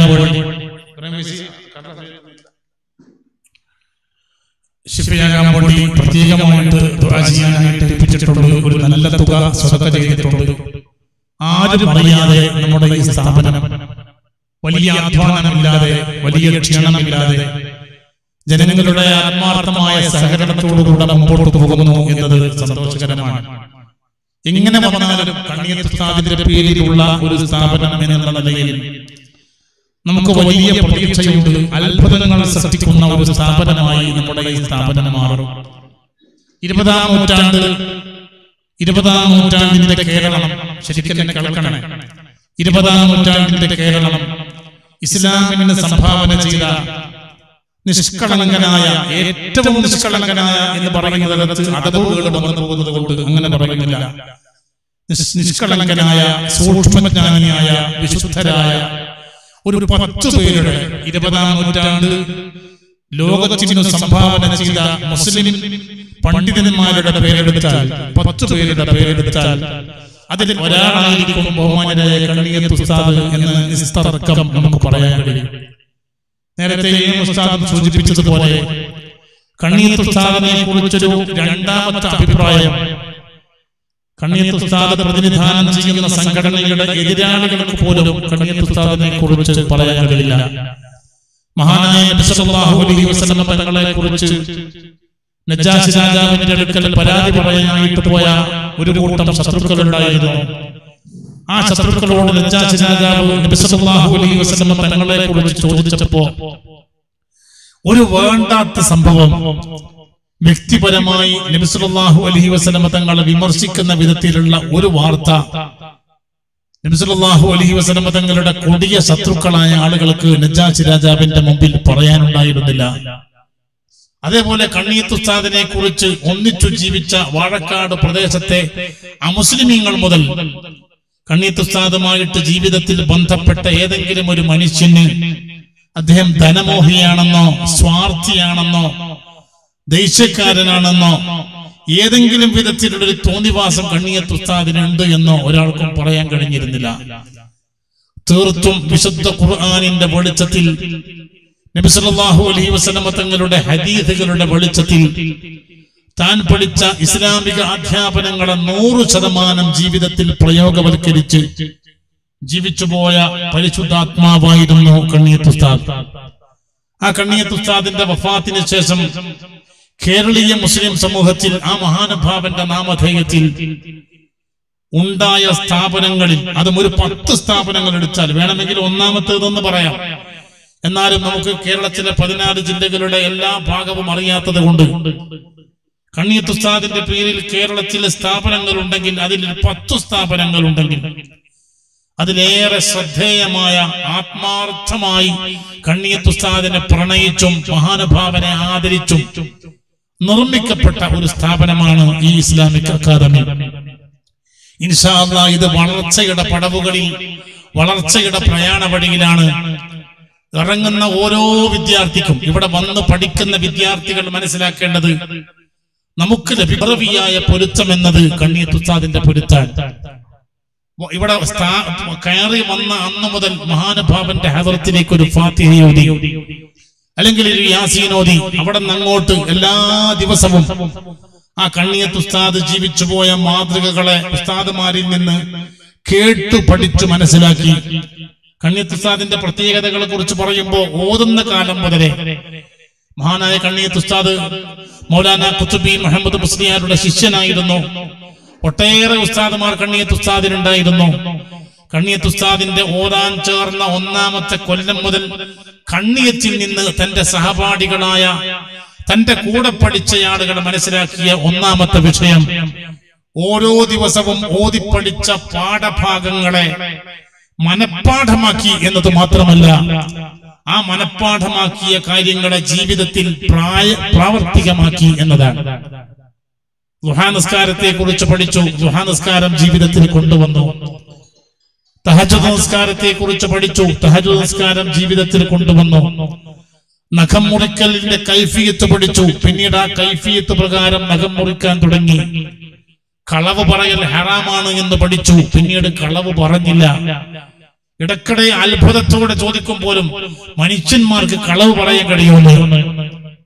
കളവ് പറഞ്ഞില്ല. ധനമോഹം ഒരു മുഅ്മിനിന് ഗുണകരമല്ല എന്ന് പഠിച്ചു, പണത്തെ സ്നേഹിച്ചില്ല. സത്യസന്ധത ജീവിതത്തിൽ ആവശ്യമാണ് എന്ന് പഠിച്ചു, പിന്നെ സത്യസന്ധനായി ഒരാളെയും ചതിക്കാതെ, ചൂഷണം ചെയ്യാതെ, വഞ്ചിക്കാതെ ജീവിച്ചു. തന്റെ പഠിക്കുന്ന കാലം, പഠനകാലം പഠിച്ച എല്ലാ പാഠങ്ങളെയും, അന്ന് ഇന്നത്തെ പോലെ മദ്രസാ സംവിധാനങ്ങളില്ല, ഓത്തുപള്ളി രീതികളാണ്. 2-3 കൊല്ലം ഖുർആൻ ഓതി പഠിച്ച് പിന്നീടാണ് ദർസിലേക്ക് ചേരുക. പഠിച്ച പാഠഭാഗങ്ങളെ മുഴുവനും ജീവിതത്തിൽ കൊണ്ടുവന്ന് നമ്മളൊക്കെ കാണുന്ന കാലമാകുമ്പോഴത്തേക്ക് 985 സമസ്തയുടെ 60ാം വാർഷിക സമ്മേളനത്തിന്റെ കാലമാകുമ്പോഴത്തേക്ക് മഹാനുഭാവൻ ഏറെക്കുറെ 75-80 വയസ്സാകുമ്പോഴത്തേക്ക് എല്ലാ ഇസ്ലാമികമായ നിയമങ്ങളെയും ജീവിതത്തിൽ പ്രയോഗവൽക്കരിച്ച 100% ഇസ്ലാമിന്റെ ഒരു ചലിക്കുന്ന പതിപ്പായി കണ്ണിയത്ത് ഉസ്താദ് മാറി. അല്ലാഹു തആല നമ്മയും ആ വഴിയിൽ ഏറെ മുമ്പോട്ട് പോകാനുള്ള സൗഭാഗ്യം തന്ന് അനുഗ്രഹിക്കട്ടെ. പ്രഭാഷണം നടത്താൻ കഴിവുള്ള പ്രഗത്ഭരായ ധാരാളം ആളുകൾ നമ്മുടെ ഇടയിലുണ്ട്. പക്ഷേ ആ പ്രഭാഷണം പോലെയല്ല പ്രവർത്തനം എന്നത്. അത് ജീവിതത്തിൽ കൊണ്ടുവരാൻ അല്പമൊക്കെ ത്യാഗം ആവശ്യമായി വരും. ആ ത്യാഗം നന്നായി നിർവഹിച്ചു എന്നതാണ് കണ്ണിയത്ത് ഉസ്താദിന്റെ പ്രത്യേകത. നമുക്ക് ധാരാളം അഹ്ലുസുന്നത്തി വൽ ജമാഅത്തിനെ വിമർശിക്കുന്ന പ്രഭാഷകന്മാരെ അറിയും.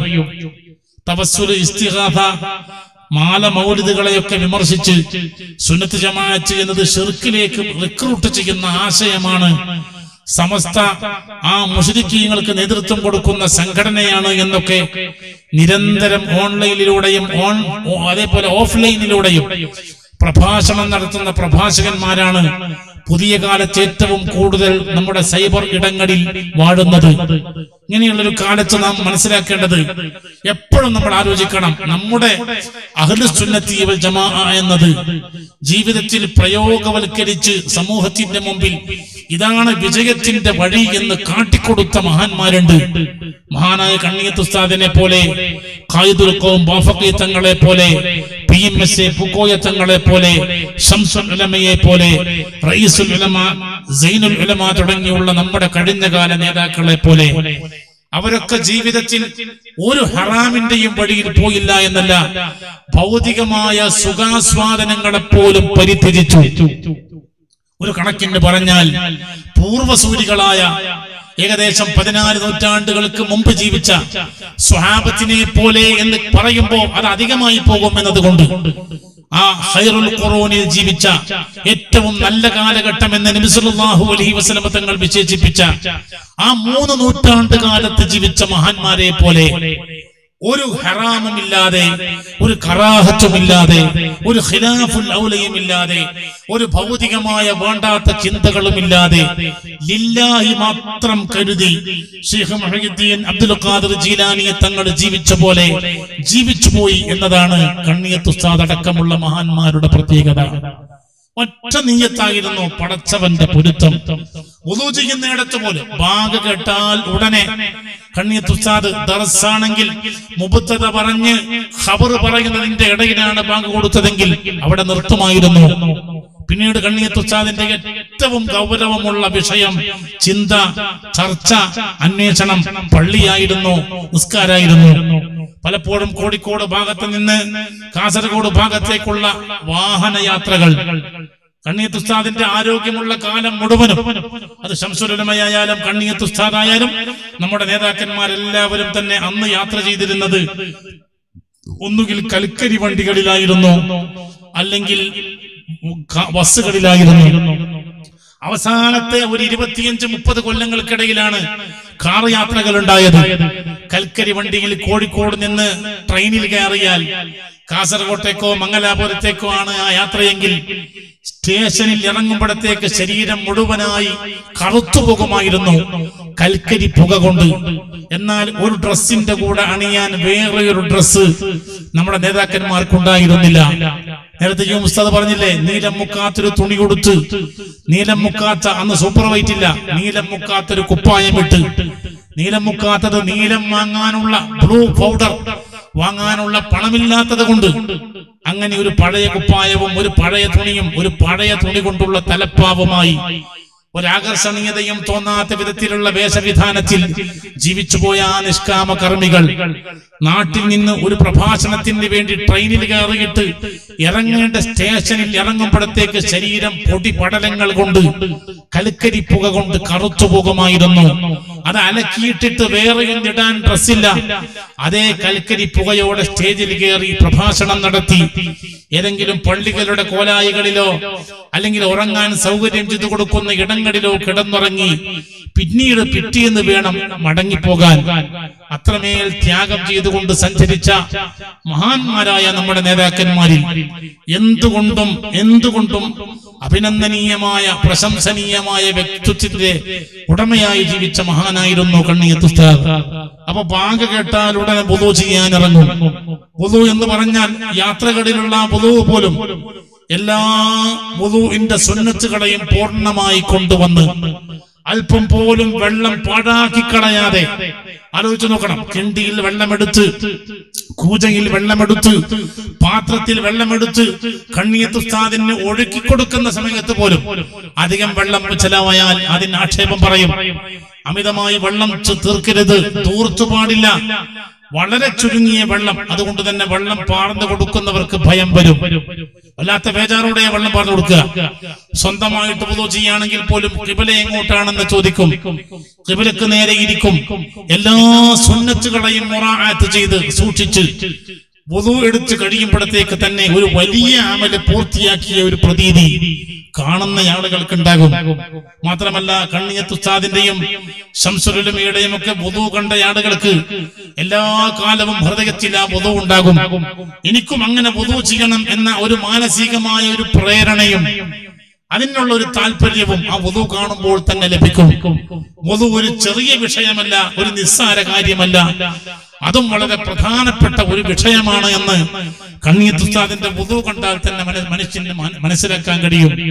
ആ ഒരു വുളു മുതൽ വുളുവിന് ശേഷമുള്ള ദുആ, ശേഷമുള്ള സുന്നത്ത് നിസ്കാരം, വുളുവിന്റെ സുന്നത്ത് നിസ്കാരം, ശേഷം ഓരോ നിസ്കാരത്തോടും അത് ചെറിയ നിസ്കാരം വലിയ നിസ്കാരം എന്ന രണ്ട് തരം തിരിക്കാതെ സുന്നത്ത് നിസ്കാരങ്ങളായ സുന്നത്ത് നിസ്കാരങ്ങളോടും ഫർള് നിസ്കാരങ്ങളായ ഫർള് നിസ്കാരങ്ങളോടൊക്കെ മഹാനുഭാവൻ വെച്ചു പുലർത്തിയ താല്പര്യം നമ്മുടെ കേരളത്തിലുള്ള കഴിഞ്ഞകാല ആലിമ്യങ്ങളിൽ മുഴുവനും കാണാൻ കഴിയും. കണ്ണിയത്ത് ഉസ്താദിന്റെ ഉസ്താദാണ് ബഹുമാനരായ കുത്തുബി മുഹമ്മദ് മുസ്ലിയാർ. കുത്തുബി മുഹമ്മദ് മുസ്ലിയാരുടെ മകളുടെ മകൻ ഇപ്പോഴും സമസ്തയുടെ കേന്ദ്ര മുശാവറ മെമ്പറായി. ഏകദേശം ഈ ഉസ്താദിന്റെ വയസ്സുള്ള ടി.എസ്. ഇബ്രാഹിം കുട്ടി മുസ്ലിയാർ ഇപ്പോഴും ആരോഗ്യവാനായി നമ്മുടെ കൂടെയുണ്ട്. ടി.എസ്. പറയാറുണ്ട്, ഉപ്പാപ്പ എന്ന് പറഞ്ഞാൽ കുത്തുബി ഉസ്താദ് മകളുടെ മകനാണല്ലോ, ഉമ്മയുടെ ഉപ്പ. പറയാറുണ്ട്, ഉപ്പാപ്പ നിസ്കരിക്കാനായിട്ടങ്ങ് നിന്ന് കഴിഞ്ഞാൽ പിന്നെ ഉപ്പാപ്പയെ കിട്ടൂല. ദീർഘനേരം ഹബീബായ നബി സല്ലല്ലാഹു അലൈഹി വസല്ലം തങ്ങളുടെ നിസ്കാരത്തെ കുറിച്ച് നിബിധങ്ങൾ തന്നെ പറഞ്ഞതുപോലെ, ഹുബ്ബിബ ഇലയ്യ മിൻ ദുനിയാകും സലാത്ത്, നിങ്ങളുടെ ദുനിയാവിൽ വെച്ച് എനിക്ക് ഏറ്റവും ഇഷ്ടമുള്ള കാര്യങ്ങൾ, അത്വീബ് ഒന്ന് സുഗന്ധദ്രവ്യം, വന്നിസാ രണ്ടവിടുത്തെ ഭാര്യമാര്, ഏറ്റവും ഇഷ്ടമുള്ള 2 കാര്യം. 3 വജുഇലത്ത് ഖുർറത്തു ഐനി ഫിസ്സലാ, നിസ്കാരത്തിലുള്ള കൺകുളിർമ. ആലോചിച്ച് നോക്കണം. നമുക്കിപ്പോ യൂട്യൂബിൽ ഏതെങ്കിലും നമുക്ക് ഇഷ്ടപ്പെട്ട സൈറ്റുകളിലേക്ക് ചെന്നാൽ, ഫേസ്ബുക്കിൽ നമുക്ക് ഇഷ്ടപ്പെട്ട ഏതെങ്കിലും ഒരു മനുഷ്യന്റെ സുഹൃത്തിന്റെ സൈറ്റിലേക്ക് നമ്മൾ ചെന്നാൽ, അതേപോലെ തന്നെ വാട്സാപ്പിൽ നമുക്ക് ലഹരി പിടിപ്പിക്കുന്ന ഏതെങ്കിലും ഒരു വിഷയങ്ങളിൽ സജീവമായിട്ട് നാം ഇടപെടുമ്പോൾ നമുക്കുണ്ടാകുന്ന ഒരു മാനസികോല്ലാസല്ലേ പുതിയ കാലത്തെ ജനങ്ങൾക്ക്. അവിടെയൊന്നും അല്ല.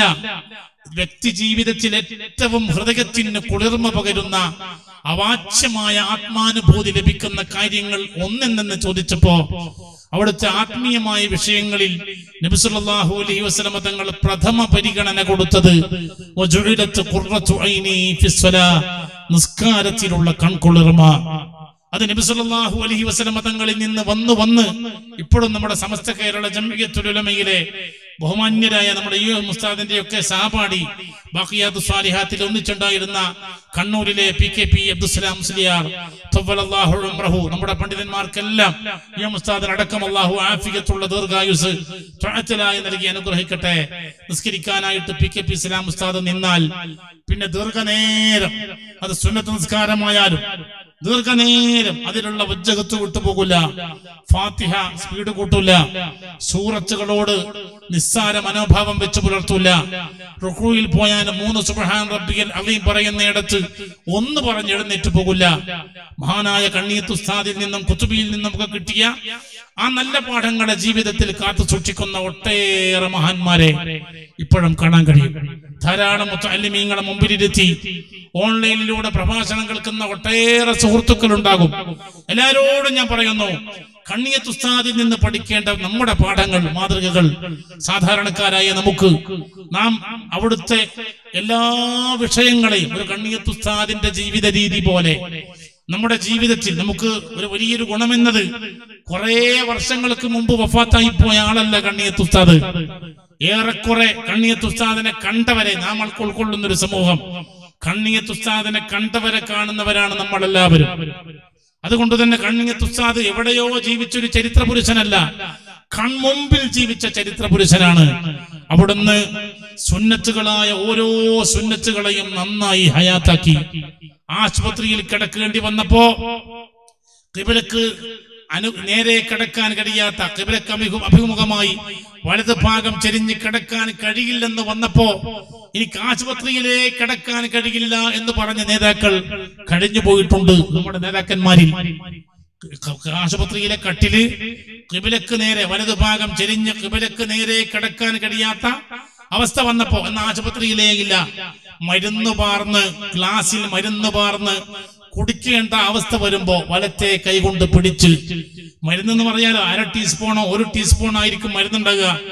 ആ മരുന്നും 3 പ്രാവശ്യമായി മുറിച്ച് ബിസ്മി ചൊല്ലി ഹംദ് ചൊല്ലി കുടിച്ച ഒരു ചെറിയ സുന്നത്ത് എന്ന പേരിൽ നിസ്സാരമാക്കി കളയാതെ എല്ലാ സുന്നത്തുകളുടെ മഹത്വവും പ്രാധാന്യവും അതിന്റെ ഗൗരവത്തോടുകൂടെ ജീവിതത്തിൽ പ്രാവർത്തികമാക്കുകയും മറ്റുള്ളവരോട് അങ്ങനെ തന്നെ പ്രാവർത്തികമാക്കണമെന്ന് നിഷ്കർഷിക്കുകയും ചെയ്തു എന്നതാണ് കണ്ണിയത്തിൽ നിന്ന് നമ്മൾ പഠിക്കേണ്ട പാഠം. നമ്മൾ വേഗം നമ്മുടെ ഉസ്താദുമാരുടെ കറാമത്തുകൾ പറഞ്ഞ് എങ്ങനെയെങ്കിലും അവരെ ഖബറിൽ കൊണ്ടുപോയിട്ട് കിടത്താൻ ശ്രമിക്കും. നമ്മൾ അവരുടെ ത്യാഗത്തെ കുറിച്ച് പറയണം. ഞാൻ ഒന്നുകൂടി ഈ കണ്ണിയത്ത് അക്കാദമിയിലെ ഊർജ്ജസ്വലരായ സംഘാടകരിരിക്കുന്ന എന്റെ ആത്മസുഹൃത്തുക്കളായ സംഘാടകരിരിക്കുന്ന ഒരു സദസ്സ് എന്നുള്ള നിലയിൽ ധാരാളം ഓൺലൈനിലൂടെ പ്രഭാഷണം കേൾക്കുന്ന ധാരാളം ആളുകളുടെ ഒരു സദസ്സ് എന്നുള്ള നിലയിൽ ഞാൻ പറയാണ്, ഉത്തര മലബാറിലെ മോമിനിങ്ങൾക്ക് ഇസ്ലാമികമായ ആദർശത്തിന്റെ ശീതളിമയും സുഗന്ധവും മാധുര്യവും എന്നും പകർന്നു കൊടുക്കുന്ന ഒരു സ്ഥാപനമായി നമ്മുടെ സ്ഥാപനം ഉണ്ടാകണം.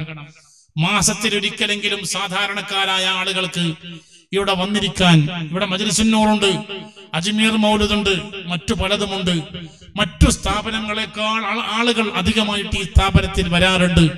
ജനങ്ങളുടെ മുമ്പിൽ കൈനീട്ടി ബുദ്ധിമുട്ടേണ്ട ഒരു അവസ്ഥ വരാതെ നാട്ടുകാരായ ആളുകൾ, ഇവിടെയുള്ള വിദ്യാർത്ഥികളുടെ ഭക്ഷണ ചെലവ്, ഒരു വിദ്യാർത്ഥിക്ക് ഏകദേശം 24,000 രൂപയാണ് ഒരു കൊല്ലത്തെ ചെലവ്. ഉസ്താദുമാരുടെ ശമ്പളം വേറെ വരും.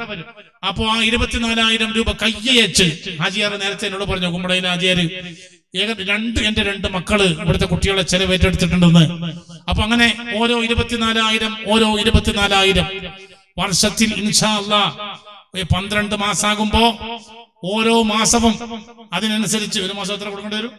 24,000 ആകുമ്പോ 2,000. മതി 2,000 മതി. 2,000 രൂപ മാസത്തിൽ അതെടുത്ത് കൊടുക്കാൻ 25,000, 50,000, 1,00,000 മാസത്തിൽ വരുമാനം വരുന്നയാള് പൊതുവെ കിഴക്കോട്ട് പോകുമ്പോ ഗൾഫ് വരുമാനം അല്ലെങ്കിലും തോട്ടത്തിന്റെ വരുമാനം ധാരാളമുള്ള ആളുകൾ, ആ തോട്ടത്തിലെ വരുമാനത്തിൽ നിന്നൊരു മാസത്തിൽ 2,000 രൂപ മാറ്റിവെക്കാൻ കഴിയുന്ന ആളുകൾ, ഒരു വീട്ടിൽ നിന്ന് തന്നെ 2-3 കുട്ടികൾ ഏറ്റെടുത്ത ആളുകൾ ഉണ്ടാവും. അപ്പൊ അത് ഇൻഷാ അല്ലാഹ് ഭംഗിയിൽ കൊടുത്തിട്ട് ഈ സ്ഥാപനത്തെ മുമ്പോട്ട് കൊണ്ടുപോകണം. ഈ ഓൺലൈനിലൂടെ കേൾക്കുന്ന ആളുകൾ ഇൻഷാ അല്ലാഹ് നിങ്ങൾക്ക് കൊടുക്കാൻ കഴിയുന്ന തുക നമ്മുടെ വീടുകൾ രോഗമുക്തമാകാൻ, ഇപ്പൊ ഈ കൊറോണ അടക്കം വന്നു, ഇനി എന്തൊക്കെ വരുമെന്ന് പറയാൻ കഴിയില്ല. ഒരു ബുറവി ചുഴലിക്കാറ്റ് കേരളീയ തീരങ്ങളിലൂടെ വന്നുകൊണ്ടിരിക്കുന്നു എന്നാണ് ഇന്നലെ പറഞ്ഞത്. ഇന്ന് എന്തായി എന്നറിയില്ല. കണ്ണൂർ ജില്ലയൊക്കെ മഴ ഉണ്ട് വരുമ്പോ. അവൻ പറഞ്ഞു വരുന്നത് ചുഴലിക്കാറ്റുകൾ പുതിയ പുതിയ പേരുകളിൽ വരികയാണ്. അത് പലപ്പോഴായി കൊടുങ്കാറ്റുകളായി രൂപപ്പെടുകയാണ്. മാരകങ്ങളായ രോഗങ്ങൾ, ആളിയാളി ക്യാൻസർ ആണെങ്കിൽ സുബ്ഹാനല്ലാഹ്, ഇപ്പോ ചുറുചുറുക്കോടെ ഈ സ്ഥാപനത്തിനോടൊപ്പം ഉണ്ടാകേണ്ട ഒരു വലിയ തലമുറ. ഇപ്പോ ഞാൻ കഴിഞ്ഞ പ്രാവശ്യം ഇവിടെ വരുമ്പോ നമ്മുടെ ബഹുമാനിയായ ചെർക്കളാമ മുസ്ലിയാർ സ്റ്റേജിൽ ഉണ്ടായിരുന്നു. അദ്ദേഹം ഇന്ന് നമ്മുടെ കൂടെ ഇല്ല.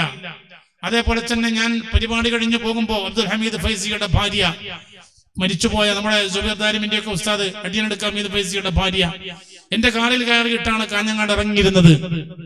ഞങ്ങളൊക്കെ അവിടെ ധാരാളം കൊല്ലങ്ങൾ ഒരുപാട് ജോലി ചെയ്തത് കൊണ്ട് തന്നെ സ്വന്തം മക്കളെ പോലെ കാണാറുള്ള ആ പെൺകുട്ടികൾ, അല്ലാഹു അവർക്കൊക്കെ പുറത്തു കൊടുക്കട്ടെ.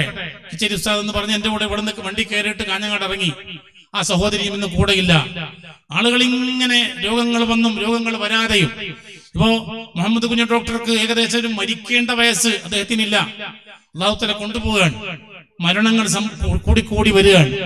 പരീക്ഷണങ്ങൾ രോഗങ്ങളായി ദാരിദ്ര്യമായി. ഇപ്പൊ ഈ ബദിയടുക്ക ഭാഗത്ത് തന്നെ നല്ല സാമ്പത്തിക ശേഷിയുള്ള ഒട്ടേറെ ആളുകൾ സ്വന്തം വീടും പറമ്പും പോലും വിൽപ്പന ചെയ്യപ്പെടുന്ന അവസ്ഥയിലുള്ളത്. വിറ്റുപോയ ആളുകളുണ്ട്. 5 പൈസ കയ്യിലില്ലാത്തൊരവസ്ഥയിലേക്ക് നീങ്ങാൻ.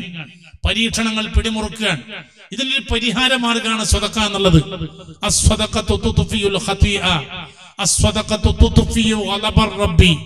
പടച്ചവന്റെ ദേഷ്യത്തെ തണുപ്പിക്കാൻ കഴിയുന്ന ഒരു വല്ലാത്തൊരു മാസ്മരിക ശക്തിയുണ്ട് സ്വതക്കയില്. തൂവെള്ള വസ്ത്രധാരികളായി ദീനി ഉലൂമ് പഠിക്കുന്ന ഈ കണ്ണിയത്ത് ഇസ്ലാമിക് അക്കാദമിയിലെ മക്കളുടെ ഒരു കൊല്ലത്തെ ചെലവ് 24,000 രൂപ സ്വന്തം കീശയിലില്ലെങ്കിൽ ഉള്ളോരെ കയ്യിൽ നിന്ന് വാങ്ങിക്കൊടുക്കാനായി നമ്മൾ അങ്ങ് തയ്യാറായാല്, മാസത്തിൽ 2,000 അല്ലേ, സ്വന്തം കീശയിലില്ലെങ്കിൽ അയാളോട് വാങ്ങിക്കൊടുക്കാലോ. അങ്ങനെ അല്ലെങ്കിൽ നോക്കണം, 24,000 എങ്ങനെയാകൂല. എന്നൊരു 12,000 രൂപ, 1,000 രൂപ മാസത്തില് ഒരു ഓട്ടോ ഡ്രൈവർക്ക് പോലും ഏറ്റെടുക്കുക. കാരണം കയ്യിൽ പൈസ ഉണ്ടാകൂല. ഒരു മാസത്തിലെ ഓട്ടത്തിന്റെ ഇടയിൽ ധാരാളം പണക്കാരെ കാണുമല്ലോ. നിങ്ങൾ 500 രൂപ തരുമോ കണ്ണിയത്ത് അക്കാദമി കൊടുക്കാനാന്ന് പറഞ്ഞാല് ഒരു മാസത്തിന്റെ ഇടയിൽ അങ്ങനെയുള്ളൊരു 10, 15, 500 ഉണ്ടാക്കി കൊടുക്കാൻ കഴിയും. 10, 15, 5,000 ഉണ്ടാക്കി കൊടുക്കാൻ കഴിയും. നമ്മൾ ഇവിടെ ഈ സ്ഥാപനം നടത്തി പോകുന്ന ഫضل ദാരിമിയെ പോലുള്ള, ഇബ്രാഹിം ഫൈസിയെ പോലുള്ള, ഹംദത്തു സാദിയെ പോലെയുള്ള ബഹുമാന്യരായ ഇതിന്റെ നേതാക്കന്മാരെ പോലെ നമ്മൾ ഇൻഷാ അല്ലാഹ്, ഇതിപ്പോ ഏതെങ്കിലും ഒരു ഉസ്താദിന്റെ സ്ഥാപനമല്ലല്ലോ, കണ്ണിയത്ത് ഉസ്താദിനെ സ്നേഹിക്കുന്ന ഒരു സമൂഹത്തിന്റെ സ്ഥാപനമാണ്. അത് തിരുവനന്തപുരത്തുണ്ടെങ്കിൽ അദ്ദേഹവും ഇതിൽ മെമ്പറാണ്.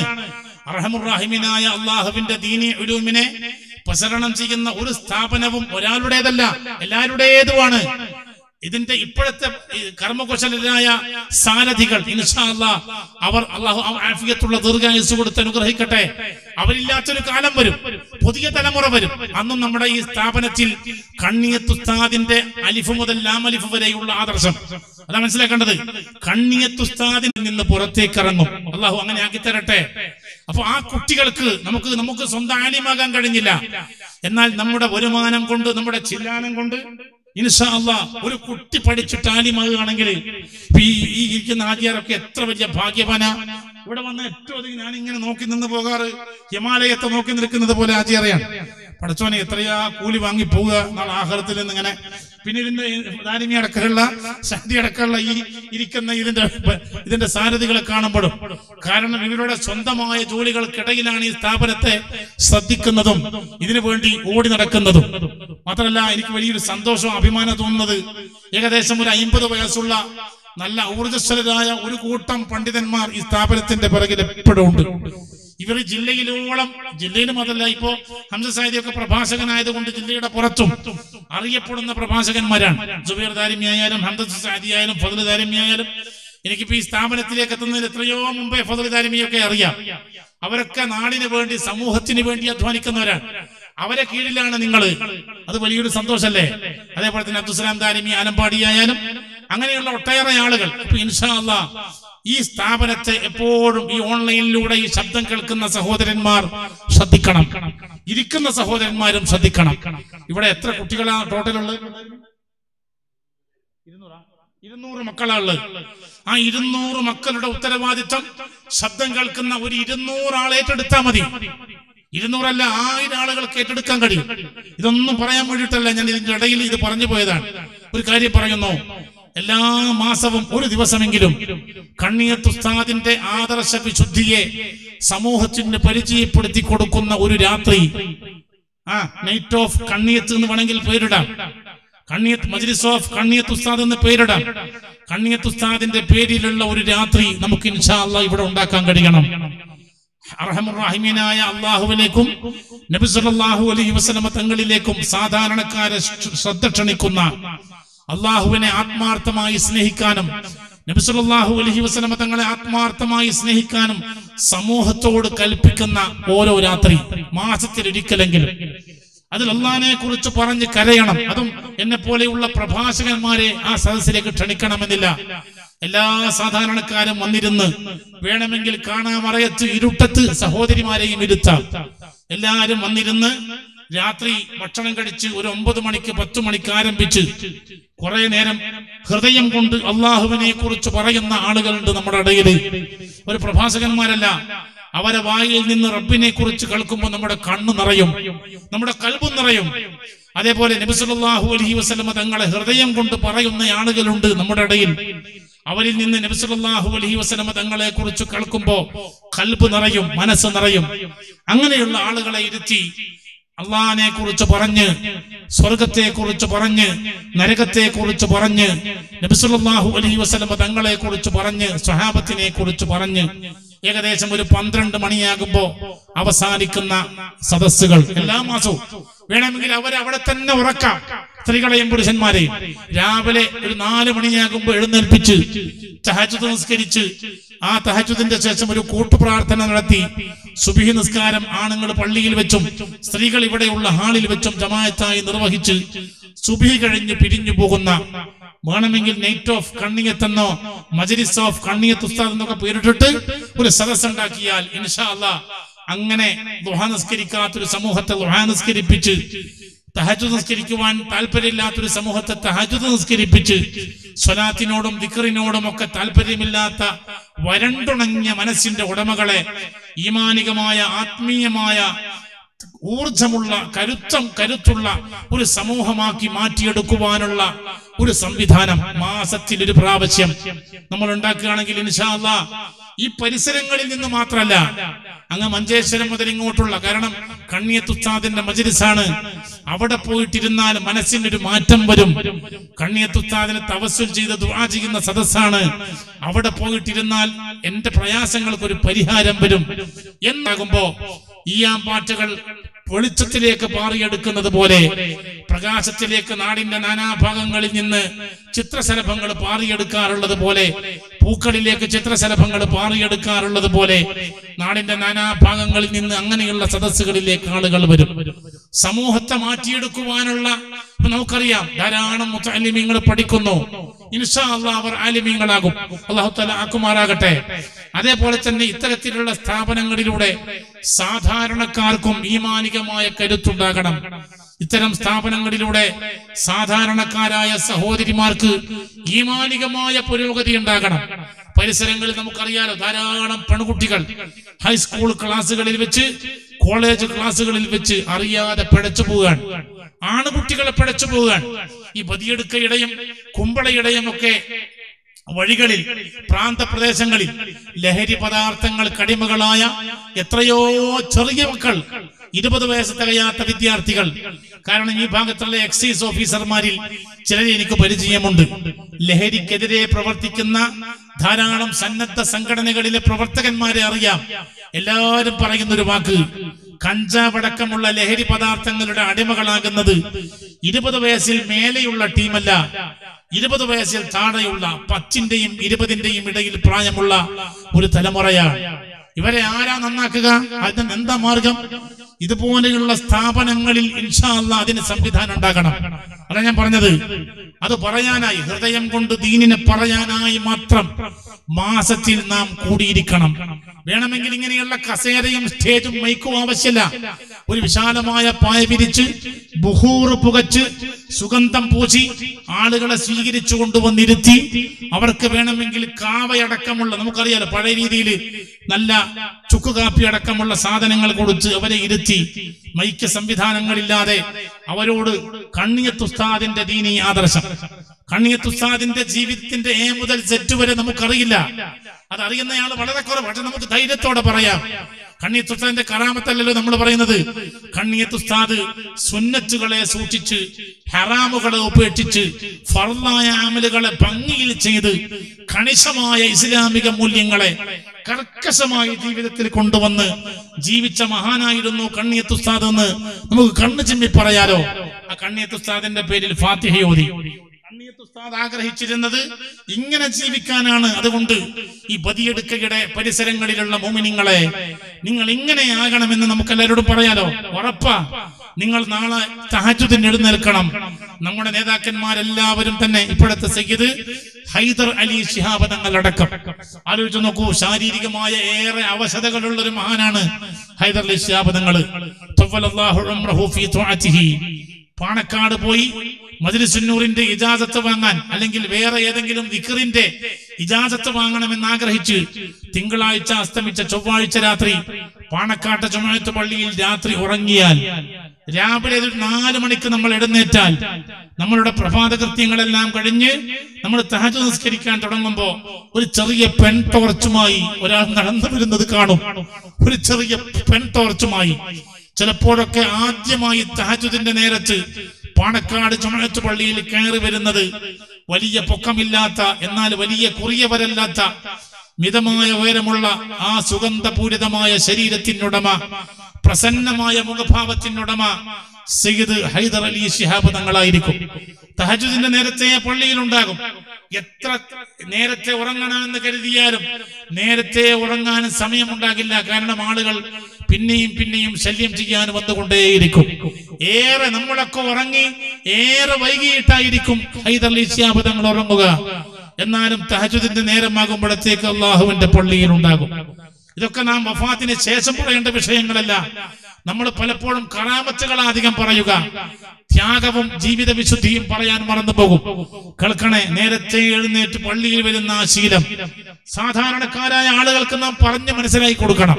നമ്മുടെ നേതാക്കന്മാരൊക്കെ ഇങ്ങനെയായിരുന്നു എന്ന് ഉസ്താദിന്റെ വീട്ടിൽ കിടന്നുറങ്ങിയിട്ടുണ്ട് ഞാൻ. നമ്മളാരും ഉസ്താദിനെ ഒരു സൂഫിയായിട്ട് കണ്ടിട്ടേയില്ല. ഒരു കൂട്ടുപ്രാർത്ഥന സ്റ്റേജിലും കൂട്ടുപ്രാർത്ഥന നടത്തുന്ന ആളായി നമ്മൾ ആരും ഉസ്താദിനെ കൊണ്ടുപോകാറുമില്ല. ഉസ്താദിന്റെ വീട്ടിൽ കിടന്നുറങ്ങിയിട്ടുണ്ട് ഞാൻ. എന്നെ ഉറക്കാൻ കിടത്തിയിട്ടാണ് അദ്ദേഹം ഉറങ്ങാൻ പോയത്. ഒന്നുറപ്പാണ്, എന്തായാലും ഞാൻ ഉറങ്ങിയിട്ടായിരിക്കും ഉസ്താദ് എന്ന് ഉറങ്ങിയിട്ടുണ്ടാകുക. കാരണം രാത്രിയിലെ എന്റെ അവിടെയുള്ളൊരു പ്രോഗ്രാം, മുഗ്രാനിലെ പ്രോഗ്രാം, അത് കഴിഞ്ഞ് അദ്ദേഹത്തിന്റെ വീട്ടിൽ ഭക്ഷണം കഴിച്ച്, മകളെ വീട്ടിൽ ഭക്ഷണം കഴിച്ച് അദ്ദേഹം ഉറങ്ങുന്ന പ്രൈവറ്റ് റൂമിലാണ് എന്നെ ഉറക്കിയത്. ആലോചിച്ചോക്കണം, ഒരു വിരുന്നുകാരന് കൊടുക്കാവുന്ന എല്ലാ പരിഗണനയും തന്ന് അദ്ദേഹം ഉറങ്ങുന്ന റൂമിൽ എന്നെ ഉറക്കി. രാവിലെ ഞാൻ തഹജ്ജുദിന് നേരത്തെ എഴുന്നേറ്റ് നോക്കുമ്പോ എന്നെയൊക്കെ തോൽപ്പിച്ച് എന്നേക്കാൾ എത്രയോ നേരത്തെ ഉസ്താദ് എഴുന്നേറ്റ് കഴിഞ്ഞിട്ടുണ്ട്. നാം നമ്മുടെ നേതാക്കന്മാരെ കുറിച്ച് മനസ്സിലാക്കണം. നമ്മളൊക്കെ ഉറങ്ങുമ്പോ അവർ എഴുന്നേറ്റിരിക്കുകയാണ്. നമ്മളൊക്കെ പഠിക്കേണ്ട ഒന്നാമത്തെ പാഠതാണ്. കണ്ണിയത്ത് ഉസ്താദിനെ വെച്ച് നാം ജനങ്ങൾക്ക് പറഞ്ഞു കൊടുക്കേണ്ടതും നാം ജീവിതത്തിൽ കൊണ്ടുവരേണ്ട പാഠം അതാണ്. ഓരോ ദിവസവും തഹജ്ജുദ് കൊണ്ട് തുടങ്ങണം. പരീക്ഷണങ്ങൾ, പരമ്പരകൾ തീർക്കുന്ന ഈ കാലത്തും നമ്മുടെ തഹജ്ജുദ് തുടങ്ങിയില്ലെങ്കിൽ പിന്നെ എപ്പോഴാ തുടങ്ങുക? പറയുമ്പോ അള്ളാഹു കേൾക്കും. ഉറപ്പല്ലേ? ഉറപ്പല്ലേ? അപ്പൊ ഇൻഷാ അല്ലാഹ് ഒരു പുതിയ തലമുറയെ സൃഷ്ടിക്കാൻ കണ്ണിയത്ത് ഇസ്ലാമിക് അക്കാദമി, ഈ കണ്ണിയത്ത് സ്മാരക ഇസ്ലാമിക് അക്കാദമി വേദിയാകണം. അതേപോലെ തന്നെ നമ്മുടെ ഇടയിൽ നമുക്ക് സത്യസന്ധത കുറഞ്ഞു വരികയാണ്. എല്ലാവരും തൊപ്പിയിടുന്നവരാണ്, എല്ലാവരും താടി വെക്കുന്നവരാണ്, എല്ലാവരും ഇൻഷാ അല്ലാഹയും മാഷാ അല്ലാഹയും പറയുന്നവരാണ്. കൊടുത്താൽ പൈസ കൊടുത്താൽ തിരിച്ചു തരൂല, കടം വാങ്ങിയാൽ തിരിച്ചു കൊടുക്കൂല, പാർട്ട്ണർമാരായി കച്ചവടം ചെയ്താൽ പാലം വലിച്ചു കളയുക, അല്ലേ? ചതിയും ചൂഷണവും വഞ്ചനയും വല്ലാതെ നമ്മുടെ ഇടയിൽ കൂടിക്കൂടി വരുന്നൊരു കാലാണ്. നാം പൊതുസമൂഹത്തെ ക്ഷണിക്കണം, വിളിച്ചു കൊണ്ടുവരണം, അവരെ ഇരുത്തണം, അവരോട് പറഞ്ഞു കൊടുക്കണം. ഇതൊക്കെ കാണുന്നൊരു റബ്ബുൽ ഇസ്സത്തുണ്ട്.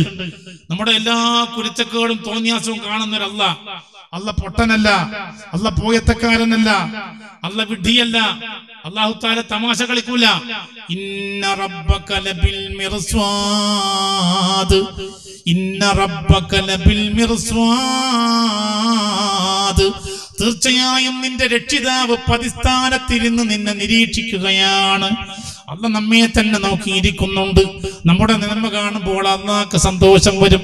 അതുകൊണ്ട് തന്നെയല്ലേ മഹാനായ ഗൗസുൽ ആദം ശൈഖ് മുഹയ്യിദ്ദീൻ അബ്ദുൽ ഖാദിർ ജീലാനി ഖദ്ദസല്ലാഹു സിർറഹുൽ അസീസ് മുതൽ കണ്ണിയത്ത് ഉസ്താദ് വരെയുള്ള ചരിത്രത്തിന്റെ ഇന്നലെകളിലുള്ള നമ്മുടെ നേതാക്കന്മാർ ഓരോ ദിവസവും അവർ ചിന്തിച്ചു, പടച്ചവനെ നിന്റെ പൊരുത്തക്കേട് സമ്പാദിക്കാൻ ഞാനില്ല, കാരണം നിന്നിൽ നിന്ന് അദാബ് വന്നാൽ എനിക്ക് താങ്ങാൻ കഴിയില്ല.